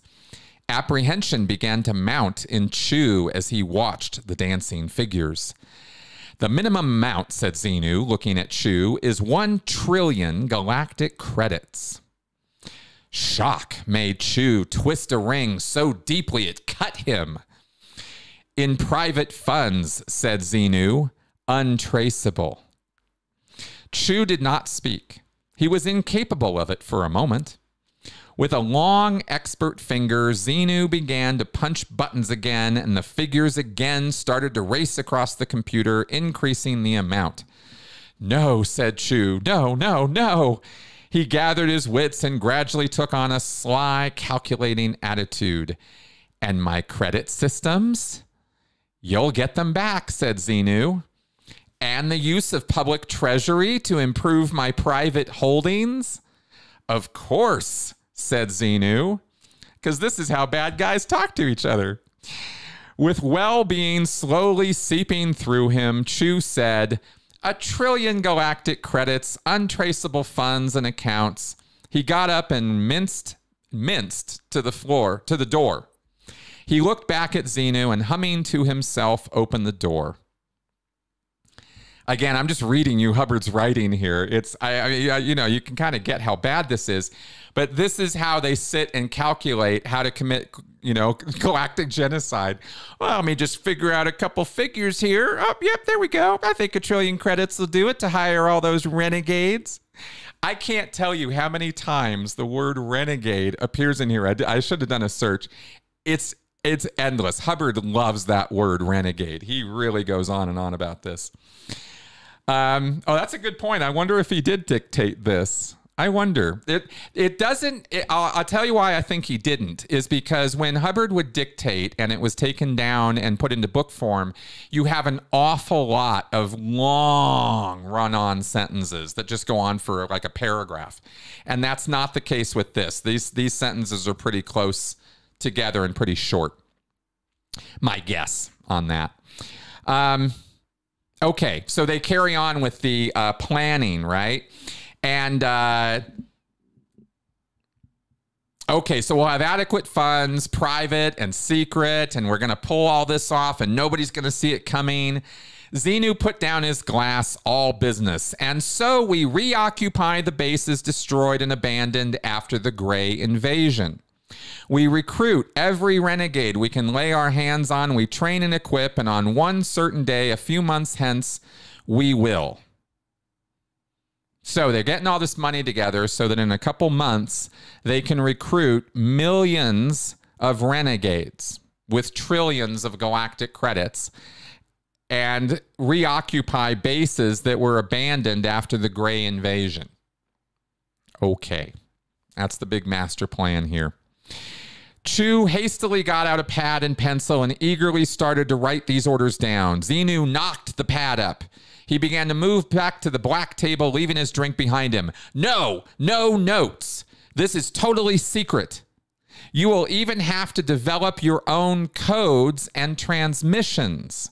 You can trust only those on whom you have definite blackmail. He sat down in his chair. This will take very careful planning, a simultaneous strike coordinated on all planets. 76 planets, mind you. Under Xenu's finger, the green computer face lighted up. There will be no loyal officers left to object, and especially no Galactic Commander Rawl. Especially no Rawl. This pleased him, and he stabbed the buttons viciously. They wanted a revolt. We'll give them a revolt. Did you know, Chi, that all revolts start from the top? It's a historical fact. Oh, I love this stuff. I love this stuff. It's just kindergarten levels of planning. And within 2 months, I mean, this whole thing goes down in a couple months. This isn't a years-long operation. I guess you can make this shit up. Hubbard did. But anyway, I got a little, I had to go through pages and pages of this. Okay, so then we get back to Earth. And all this nasty stuff is going on, and the Lady Min has been taken hostage by Xenu, and then she escapes, and she's this actress and kind of ditzy sort of character, but somehow every single time she's confronted with an adversary, she manages to outmaneuver, outwit them physically, and kill them, which I found fascinating, right? Hubbard's heroes and heroines never falter, never blink, never run into a challenge they can't deal with. They are super people. I mean, Hubbard himself doesn't seem to have any grasp of the hero's journey. There's never in any of his heroes a moment of self-reflection and doubt and challenge and, oh God, I fucked up here, and having to learn from their mistakes. That doesn't happen in Hubbard's world because Hubbard never thinks that he has to do that. And every character, every hero he writes is just him. So here's Rawl back on Earth now. Rawl's gone off to Earth thinking that he's canceled out all of Xenu's nefarious plotting and plans. Income tax is canceled. Credit records are canceled. ID cards are canceled. The whole Confederation is a joy in this. They're having joyous riots in the streets because of this, and it's all because of heroic Rawl stepping up, right? Rawl stood alone on the parade ground of Galactic Base Earth. The brisk wind. Now, remember what I read to you about the Cretaceous period earlier. I'm glad I did that because check this out. The brisk wind from the deep blue sea snapped and rustled in the flags. The parade ground was paved with white marble and surrounded by a gilded and ornate balustrade. In the far distance stood a volcano. The wind pushing its plume of smoke into a horizontal banner. Near, N-E-R, the Black Mountain, which contained the barracks, vast hangars, and workshops, reared above the parade ground, its face honeycombed with hangar doors from which could spring a multitude of defense and attack ships, as well as transports. So that's Hubbard's description of Earth 75 million years ago. Okay. And we have this, all this military stuff, blah, blah, blah.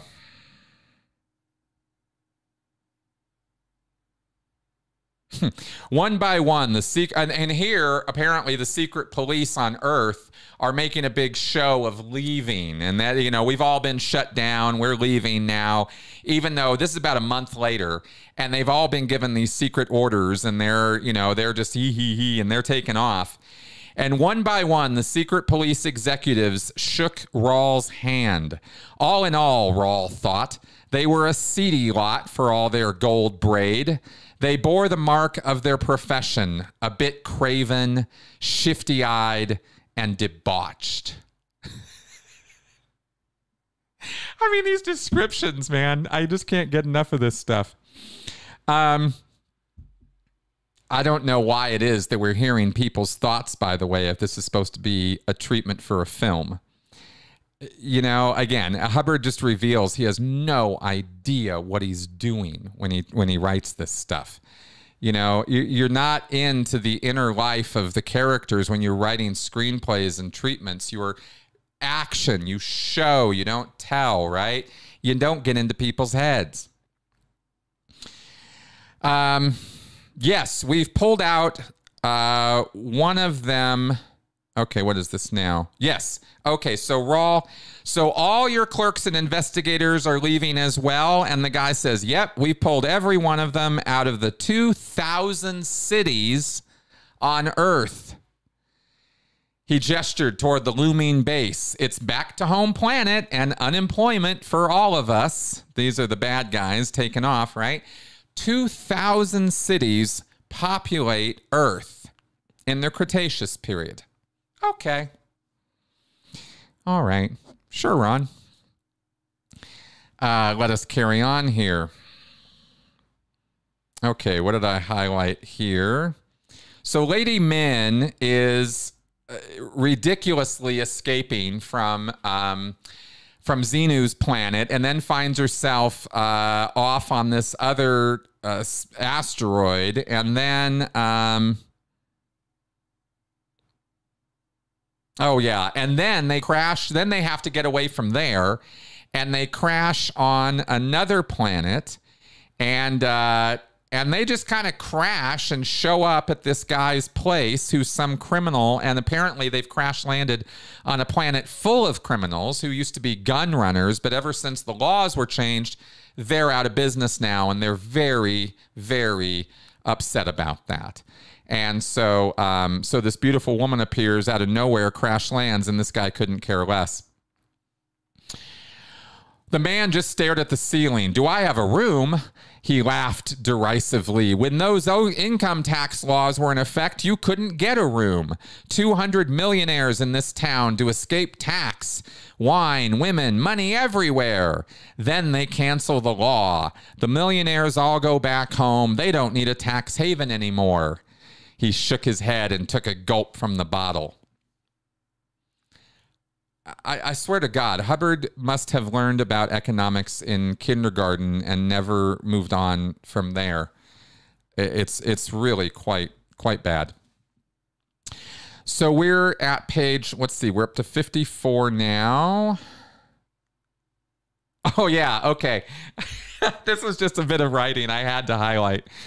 Yeah, Lady Min is this heroine, right? She's the actress, beautiful woman who's rushing to get to Rawl, and she is accompanied by her press agent of all people, right? And she does some clever thing and is succeeding wonderfully, and this guy AP, that's the guy's name, App. So he's ecstatic. App reached Lady Min's side. He couldn't talk, was afraid to touch her. Not knowing what else to do, he whooped in delight and hugged the banister. Like I said, it's cartoonish. You know, these characters aren't people. They're just, I don't know. They're not even like very good caricatures of people. They're just awful. Anyway, moving right along here, we're kind of looking more for the OT3 stuff. Okay, so how is it that over 76 planets, Xenu would recruit all these renegades? Where did they come from? How did he get them? Well, apparently they're hiding out in these hidden bases and planets all over the place, but Xenu knows exactly where they are and how to reach them all.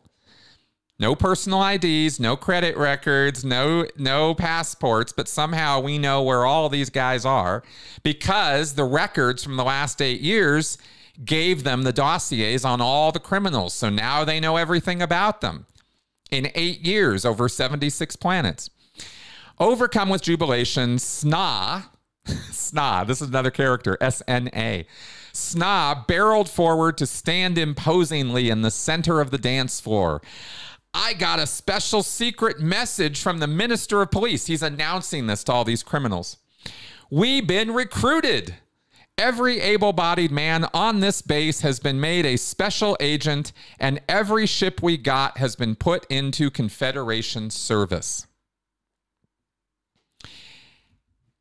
Now, amongst the many silly questions I have right now in this, the evil galactic ruler, Xenu, is recruiting criminals all over the galaxy, all over the Galactic Confederation, by sending out orders to them that they are now special agents and their ships have been put into Confederation service. These are criminals. These are people who hide out from the government and the law and do nasty, bad, horrible things. So they get a message and they're just going to join right up. And who's there to enforce this order if they don't want to?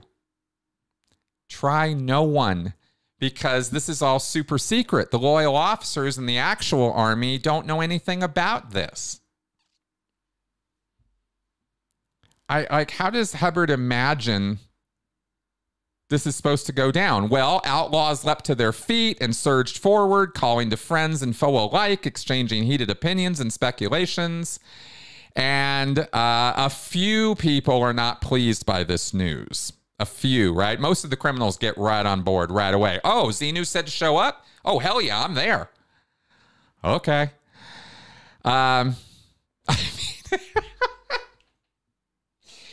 Yeah, it's pretty wild.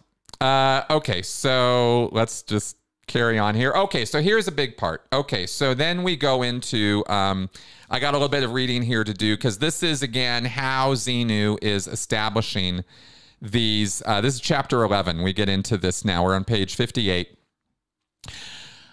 Surrounded by huge trees, Xenu's secret base on home planet was dominated by a single domed building. Low and ominous military drums beat a deadly rhythm. What does a deadly rhythm sound like anyway? Rank upon rank of gray-green uniformed secret police, fully armed, lined the parade ground in military formations. Over by the operations dome, an ill-dressed mob of renegades stood watching. An inspections party walked through the ranks, headed by Xenu and Chi. With them were tough-looking renegade guards, several high-ranking officers of the secret police, Zell, the ex-chief of secret police Earth, and Sty, the chief psychiatrist. Oh yeah, the psychs are all over this. Xenu curiously inspected the troops as he passed them by. He turned to the sweating Chi to bark a query. Are you sure this base is still secret and secure?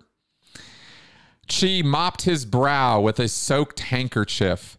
Fool idea, this inspection. Too hot for it. Damn question anyway. Xenu already knew his orders on security had been carried out to the letter. We've shot anyone who comes close to it. Well, that won't raise any suspicion, will it? I mean, what? Xenu nodded. Then we're almost ready? Indeed we are, Chi agreed, noting thankfully that Xenu was starting to head for the operations building. Stopping before the band of renegades, I told you, Xenu banged his cane to catch the regard of one of the two slouching chiefs of the renegades. And those men? The renegade chief smiled evilly, displaying a broken row of yellow teeth. Those are my finest renegades, sir.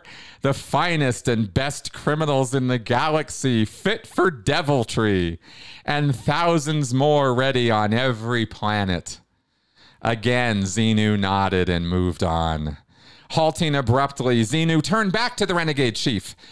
Get them in white coveralls. They look like something from a sewer. Obeying Xenu's next signal to follow him, the chief sauntered along behind the rest of the party. He scowled at Xenu's retreating back, scowled at his deputy chief beside him. Steam-beamed maniac. Must have a loose screw in his finicky head. Lily white coveralls. Nuts. I swear this is what it says. Ignoring the outbreak of ragged cheering among the renegade mob, Xenu led the way up the stairs and through the arched doors of the operations building. The actual operations office was located in the dome of the building. The sloped walls, painted with stars and planets, served as an operations map and were studded with abundant miniature spaceships and flags. Crouching below, a huge table was flanked on one side with 3 large rollers. On the other side, by a rack stacked high with papers. Xenu entered the room, banging the door wide as he came, and then limped across to the table. The 2 secret police clerks, standing rigidly to attention, were waved brusquely aside. Putting his cane down, Xenu picked up a hooked stick and turned to face his officers. Slapping the hook in his palm, he regarded his officers for a moment. Black guards, the lot of them, but they had their uses. Oh, yes, they had their uses. The men returned Xenu's regard, alert and expectant, though the animosity was mutual. Finally, Xenu began his address. This is your last and final briefing. Listen carefully. He reached out with his stick and hooked it into the ring of the lowermost roller. This is a phase 1 of the galactic-wide action. With a savage yank, he pulled out a chart from the roller that spread itself out flat on the table. And if all of this sounds a little anachronistic, this was written in the 70s, right? Hubbard claimed, and this is one of the other things I just find hilarious about this. Hubbard claimed to have memories of a galactic confederation of 76 planets with spacefaring vehicles that could fly faster than the speed of light and could get around and zip around in the galaxy at a moment's notice. That would take a couple days to get, over hundreds of light years of distance. They could communicate instantly from one planet to another, no matter where it was. Instantly. They're having Zoom calls in this thing between planets. Yet, he never imagined the internet or computer networks beyond the most simple Simon stuff that was coming around in the 70s that he was aware of. That was what he imagined computers would be at their height.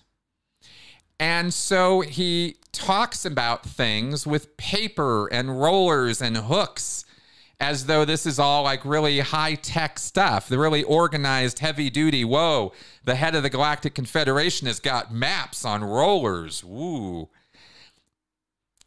His lack of imagination is startling, especially when you compare it to his claims. You look at authors like Heinlein, Asimov, Arthur C. Clarke, Philip K. Dick. Who's the guy who did all the cyberpunk stuff? William, I'll get his last name. These are people who have imagination beyond their years. These are people who can imagine futures that actually have come to be. Hubbard imagines that the future is paper, rollers, and hooks.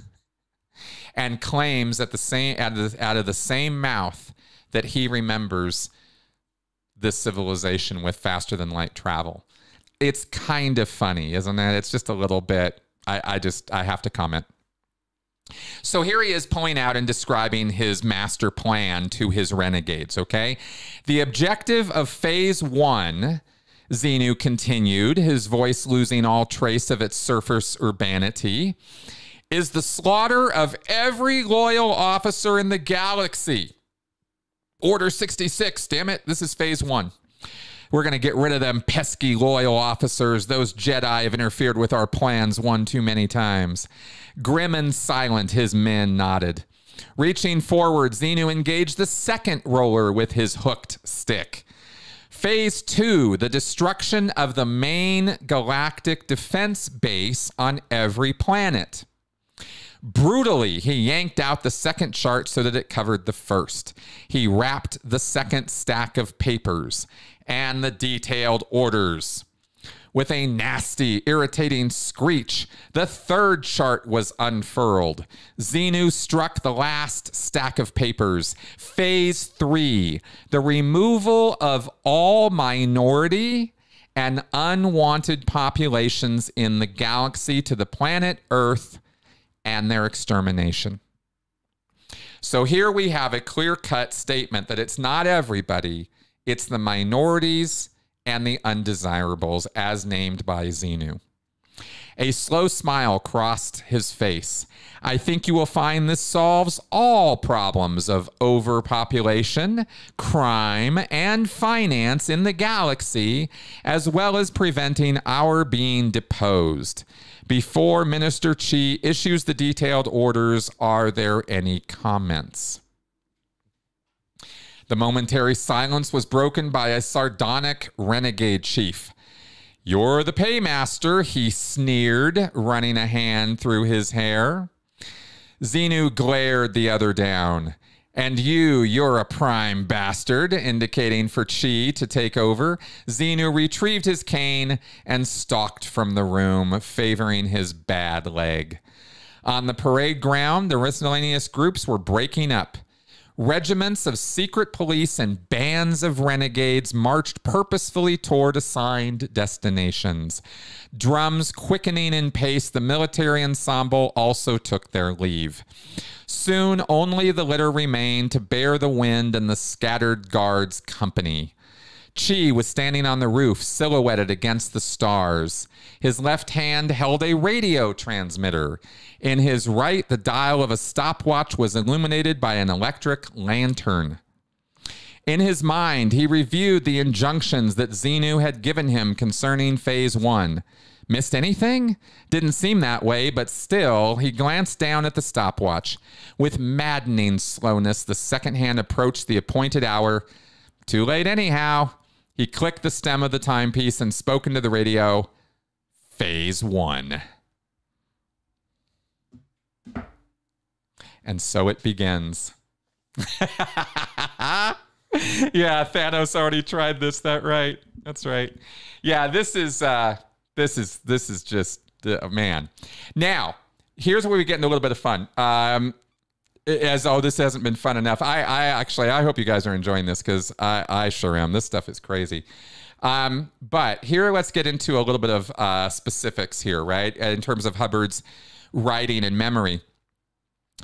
He shows this panel, this panel with this jack plugs and brightly lit names of the Galactic Confederation member stars. He lists out the stars of the various solar systems that are all part of the Galactic Confederation, and he names them by Earth names: Sirius, Canopus, Alpha Centauri, Vega, Capella, Arcturus, Rigel, Procyon, Archonar, Beta Centauri, Altair.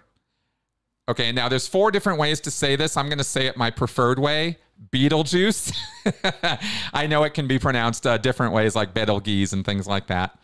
Acrux, Aldebaran, Pollux, Spica, Antares, Fomalhaut, Deneb, Regulus, and Sol, our sun. Those are the stars. that existed in the Galactic Confederation 75 million years ago, around which planets, Hubbard says, and insists is true, planets orbited these stars with civilizations with billions of people on them. Well, okay. So just for grins, I just did a little random fact checking. Now, he also mentions during the text here, he lists all of those by name, but then also says later on, he mentions the Markab system, wherever the hell that is, and he mentions the Polaris system and how it gets cleaned out. Now, here's the thing. He mentions the Polaris system, but the Polaris as a star has only existed for 70 million years. So he's 5 million years early on the Polaris system.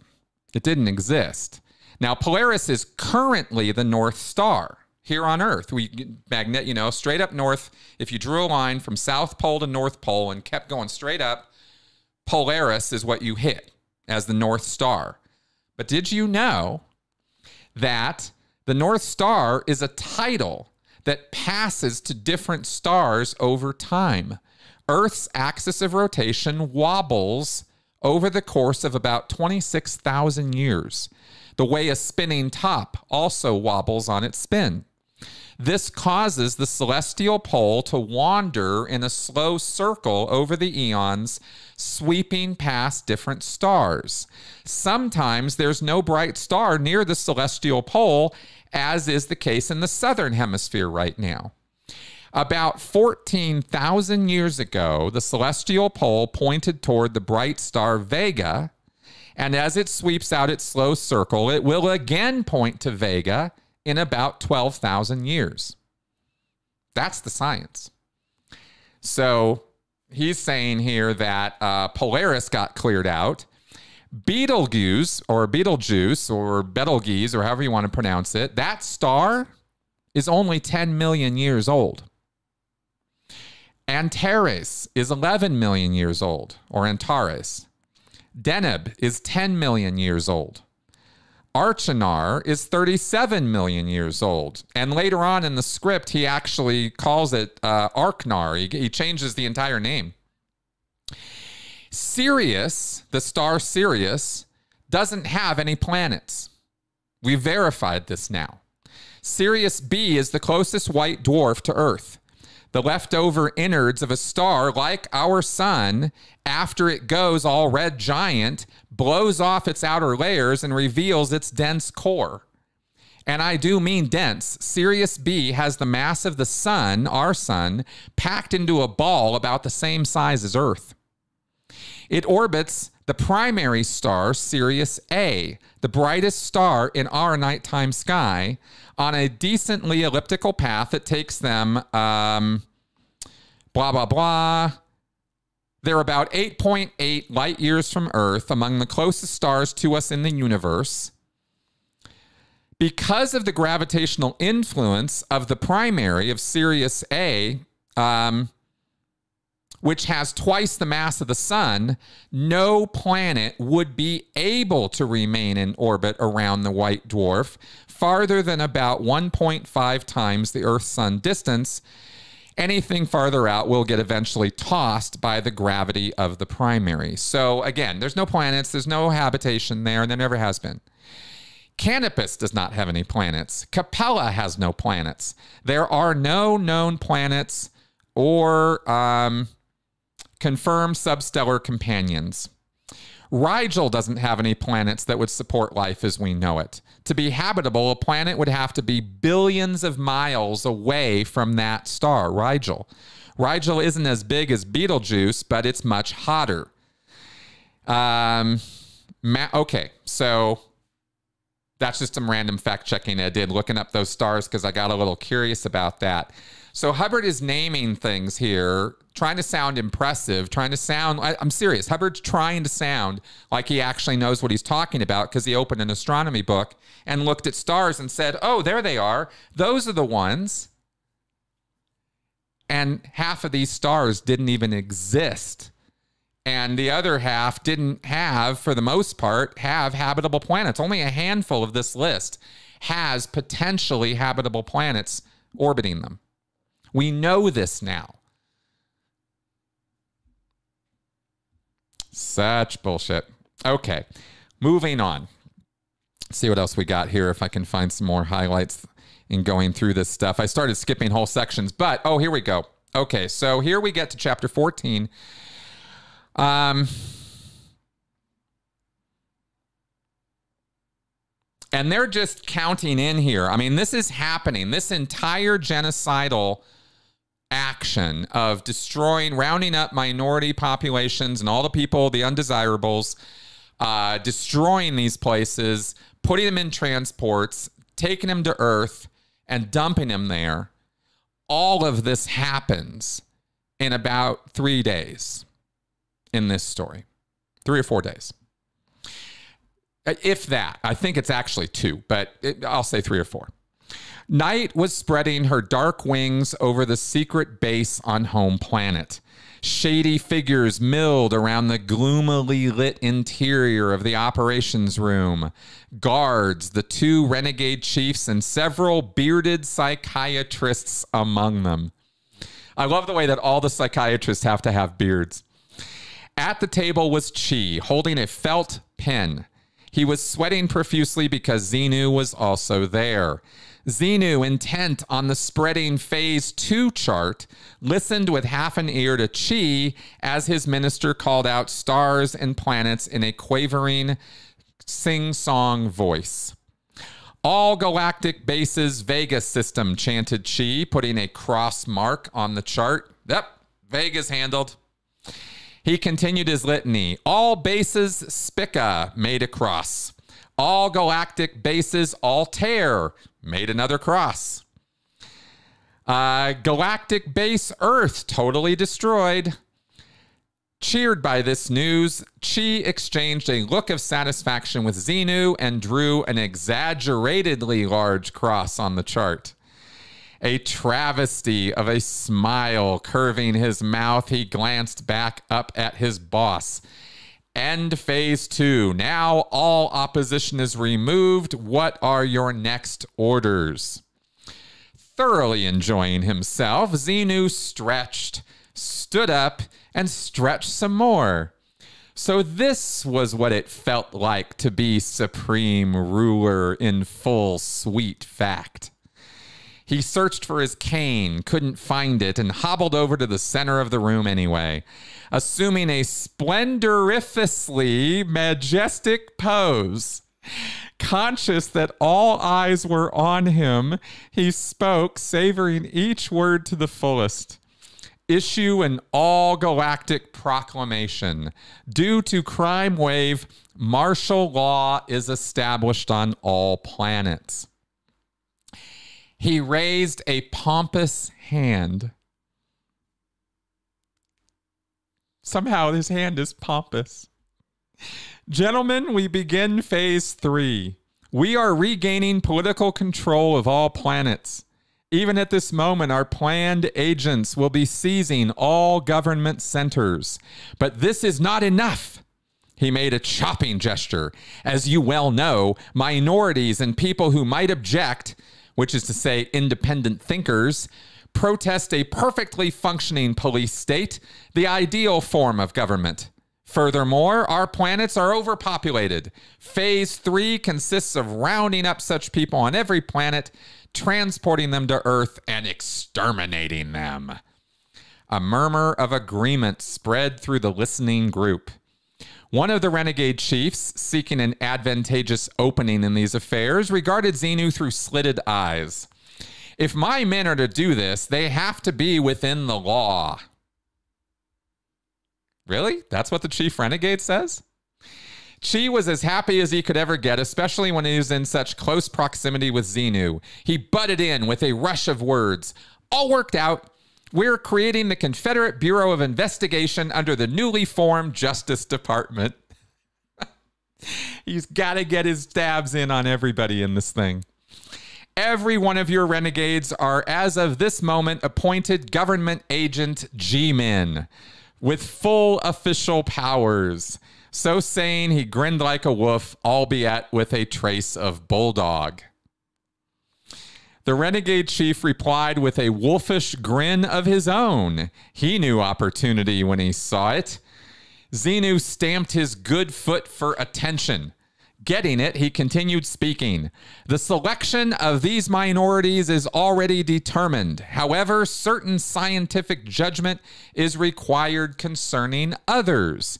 For this reason, we have appointed you the top leaders of the psychiatric profession. The bearded men, the psychiatrists in the group, leaned forward expectantly, hanging on Xenu's every word. To handle the ultimate fate of minorities and to decide who should be exterminated.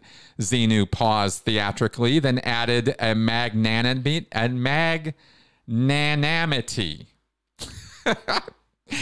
I know you will do so in a fully scientific and dedicated manner.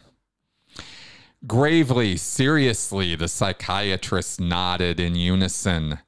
Sty, top dog amongst this elite cream, the noble profession of psychiatry, nodded with particular emphasis, pleased with this arrangement. His long-sought lucky break at last. Xenu's surface urbanity slipped. They must, he screamed, never trouble us again. Checking himself, he got his mask back in place, continued in a more subdued pitch. The gathering from every planet shall begin. The extermination site is Earth. He drew himself up to his full, if inconsiderable, height. Gentlemen, I officially announce the beginning of Phase 3. As if by prearranged signal, several orderlies entered, bearing trays laden with bottle and glass. Someone had switched on a stereo, and soothing music filled the room. Drinks were passed around. Xenu raised his glass, and now a toast. And here it switches straight over again. No transition. We go, and now a toast, and then we go to next paragraph. A family was seated at their midday meal. They stared in shock as a gun butt banged loudly three times against their door, followed by a booted foot kicking it open. Two uniformed men entered on the run. Obeying the signaling blast fire, the family rose shakily. With rising terror, they were impelled out of the room. The youngest, a little girl, screamed and clutched her mother's skirts. A vicious blow on the head silenced her.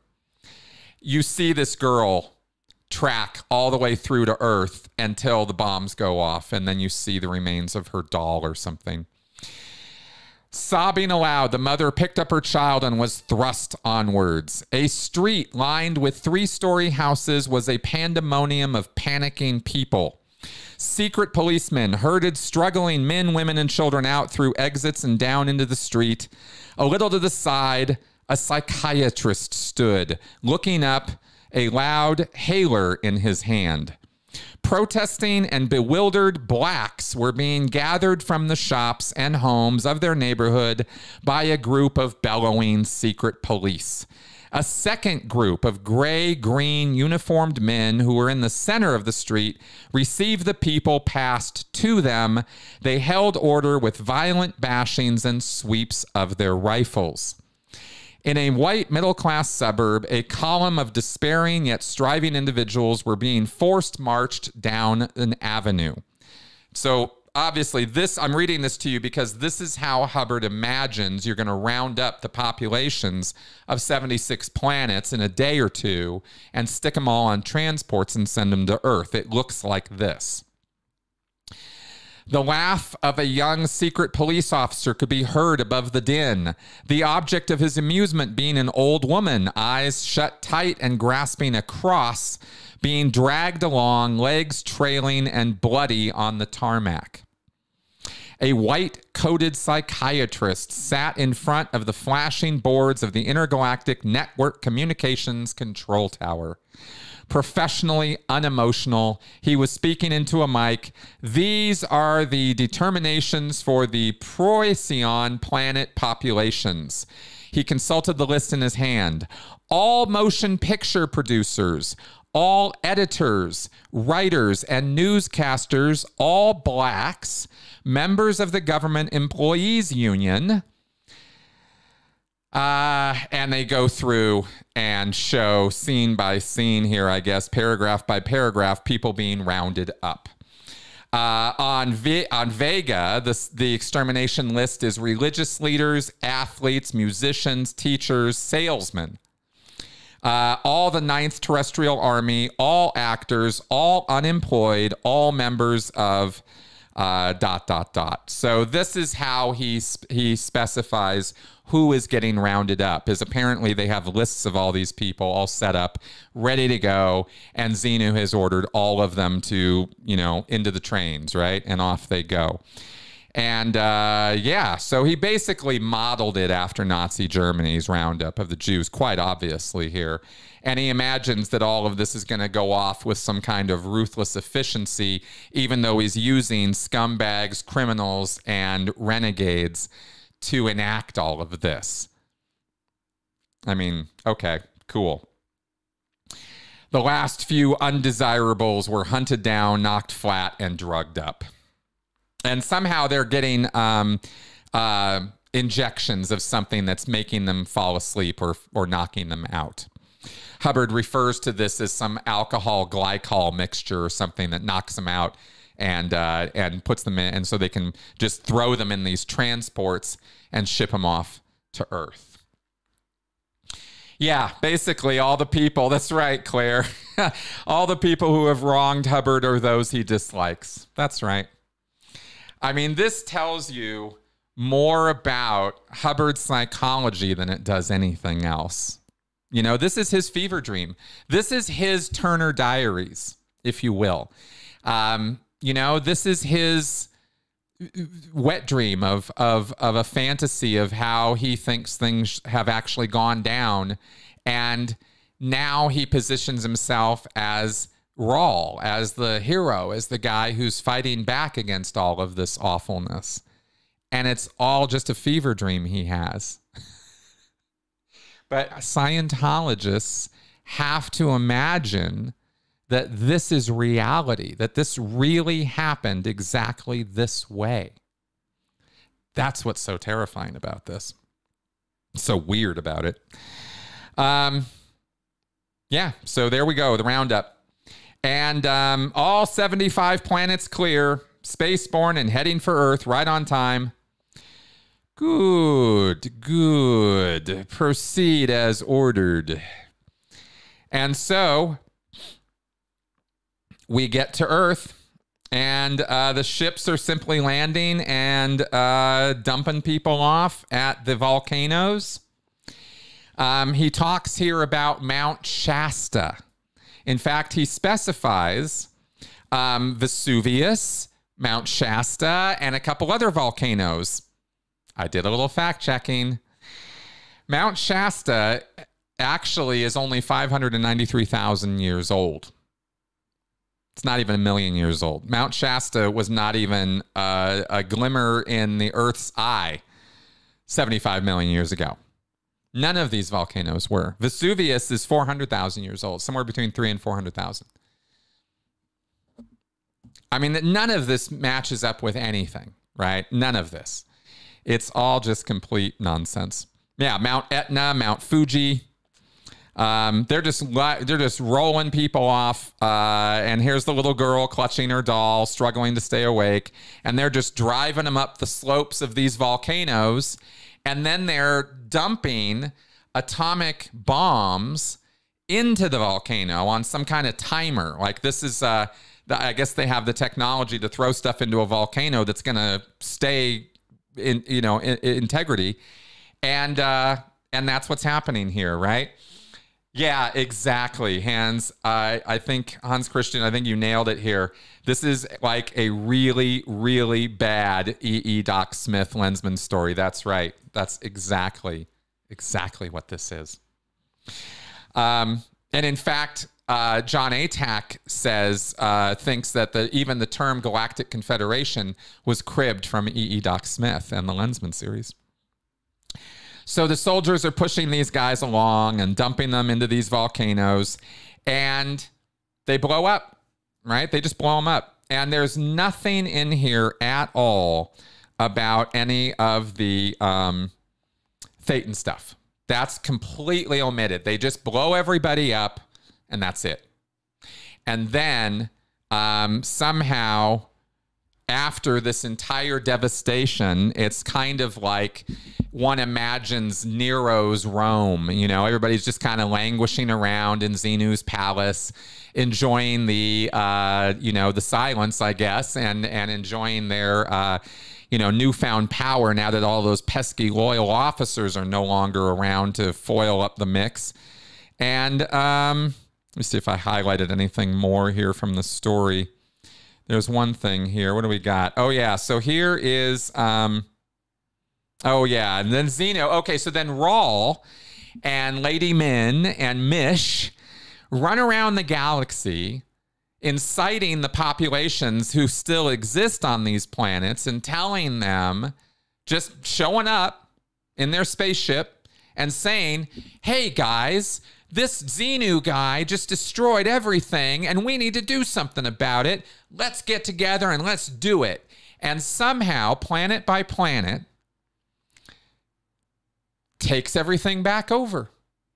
The renegades are destroyed. There's no military around of any kind. They just kind of walk in planet by planet, almost completely, unchallenged, and turn everything back around until they get back to home planet. And it all takes about 10 pages of story until they get to Xenu and they capture him. And he just sat and sagged, head in his hands. And they took him to a solitary mountain that brooded over a barren plain. I thought you'd like to hear Hubbard's version of Xenu's fate. A cluster of blue and white trucks were parked around a tunnel entrance that led into the heart of the mountain. Nearby, a milling crowd of civilians and soldiers were scattered about. A military band played funeralistic music, slow in beat and low in pitch. Accompanied by his TV and radio broadcasting equipment, a newsman was keeping up a steady commentary. See, somehow the news is completely quiet on galactic genocide, but once Rawl comes along and frees everybody, the news is reporting on this, right?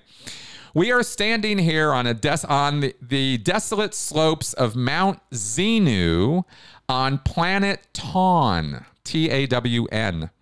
This is the mountain named for him in the days of unholy power when he planned his criminal course of destruction. It was designated, possibly with bitterness, as the final place of imprisonment. Officers of the court are completing ... Inside the mountain was a grotto carved out of the living stone. A blue overalled electrician was connecting up sheets of copper plating that lined the room. Alert guards stood about. Cables and wires lay in heaps on the copper-sheathed floor. Several white-coated doctors and their attendants worked busily around a semicircle of hospital-style tables on which the prisoners, strapped down, were lying. Xenu was staring dully upwards as one doctor fastened tubes to his wrists and another fastened them to his ankles. The first doctor, having finished the wrists, began to put 2 prongs around Xenu's throat. Wetting his dry, cracked lips, Xenu looked up at the doctor, some terror showing in his glazed eyes. These devices keep one alive forever? Don't talk, snapped the doctor. A guard stepped forward. Don't talk to the prisoner. Despairing, Xenu rolled his eyes. How long is forever? No one answered. No one knew. Completing their task, the doctors began to pull out. Guards moved away from the tables. They filed out one by one, leaving only the electrician and one guard in company with the prisoners.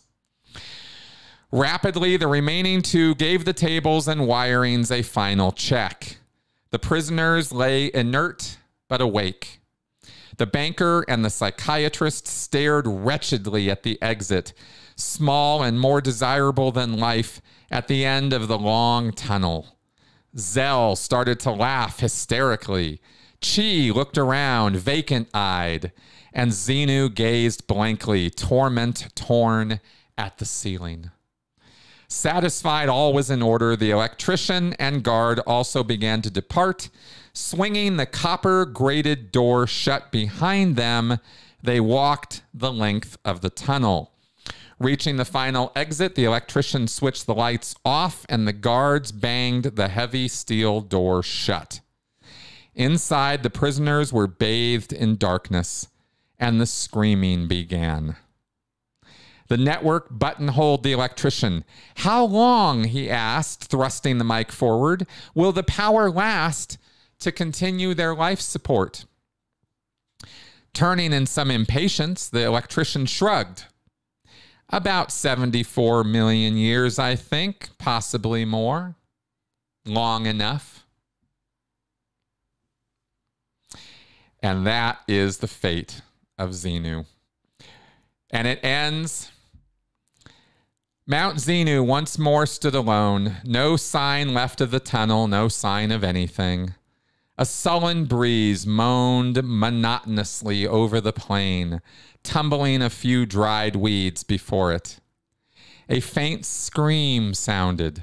Perhaps a sudden gust of air, perhaps. Just the lonely wind. And that, my friends, is the end of Revolt in the Stars. Oh dear. So I think we've covered this pretty well. Yeah. Yes, he did break out of prison and changed his name to George Santos. Oh my God. So, so there you go, guys. Okay. Wow, this has been a thing, hasn't it? Wow, we started 2.5 hours ago. My God, I did not think this was going to go that long. So thanks for sticking it out with me, by the way, for those of you who have been watching this thing from the get-go. I love doing these live streams. I love seeing your feedback. This is just nothing but fun, this one, right? Nothing real super serious here. But that was OT3. Yeah, that was, and go back and check out what I said at the beginning of the show too, because I kind of laid out how it's different from OT3. But this is the narrative of OT3. There are additional Scientology elements in it. You know, like I said, check out the beginning of the show and you'll see what I'm talking about. Yeah, so there you go, guys. You can find this online, by the way, okay? You can download this yourself if you want. And like I said, there's a Wikipedia page on it. It is torturous reading. I ended up at a place where I just couldn't stop laughing. Every page was just more glee. It was just, I just kind of lost it a little bit a couple of times because it was, you know, I'm a pretty big film guy and I'm a writer. And I like legit, like I really do. I've written stuff, and of course, you guys have seen my nonfiction work. You know, and when you see someone who has made millions and millions of dollars writing this kind of drivel, you have to wonder about the world a little bit, you know? Anyway, so on that happy note, thank you very much, guys. You guys are awesome. I really appreciate your positive feedback on my work. I really, really do. And I will wrap up here by saying that if you are a lover of my show and my channel, please spread it around. Let people know what I'm doing here. I really want to grow my audience. I really want more people to see the value that I offer here and the advice and direction and help that is available in the years of content that I've put out. That's really what this is all about for me. And so, like I said, I want to thank you guys for your support. And if you do think that this channel is worth supporting, you know, sign up on Patreon, show me some love through PayPal or Venmo. Every little bit seriously helps. Keep the lights on, keep the show going here, and keep me doing what I'm doing. And with that, let's go ahead and wrap up. I'll see you guys soon. I'll see you guys on Friday. And there we go. Yes, please make that. Okay, good. Bye-bye.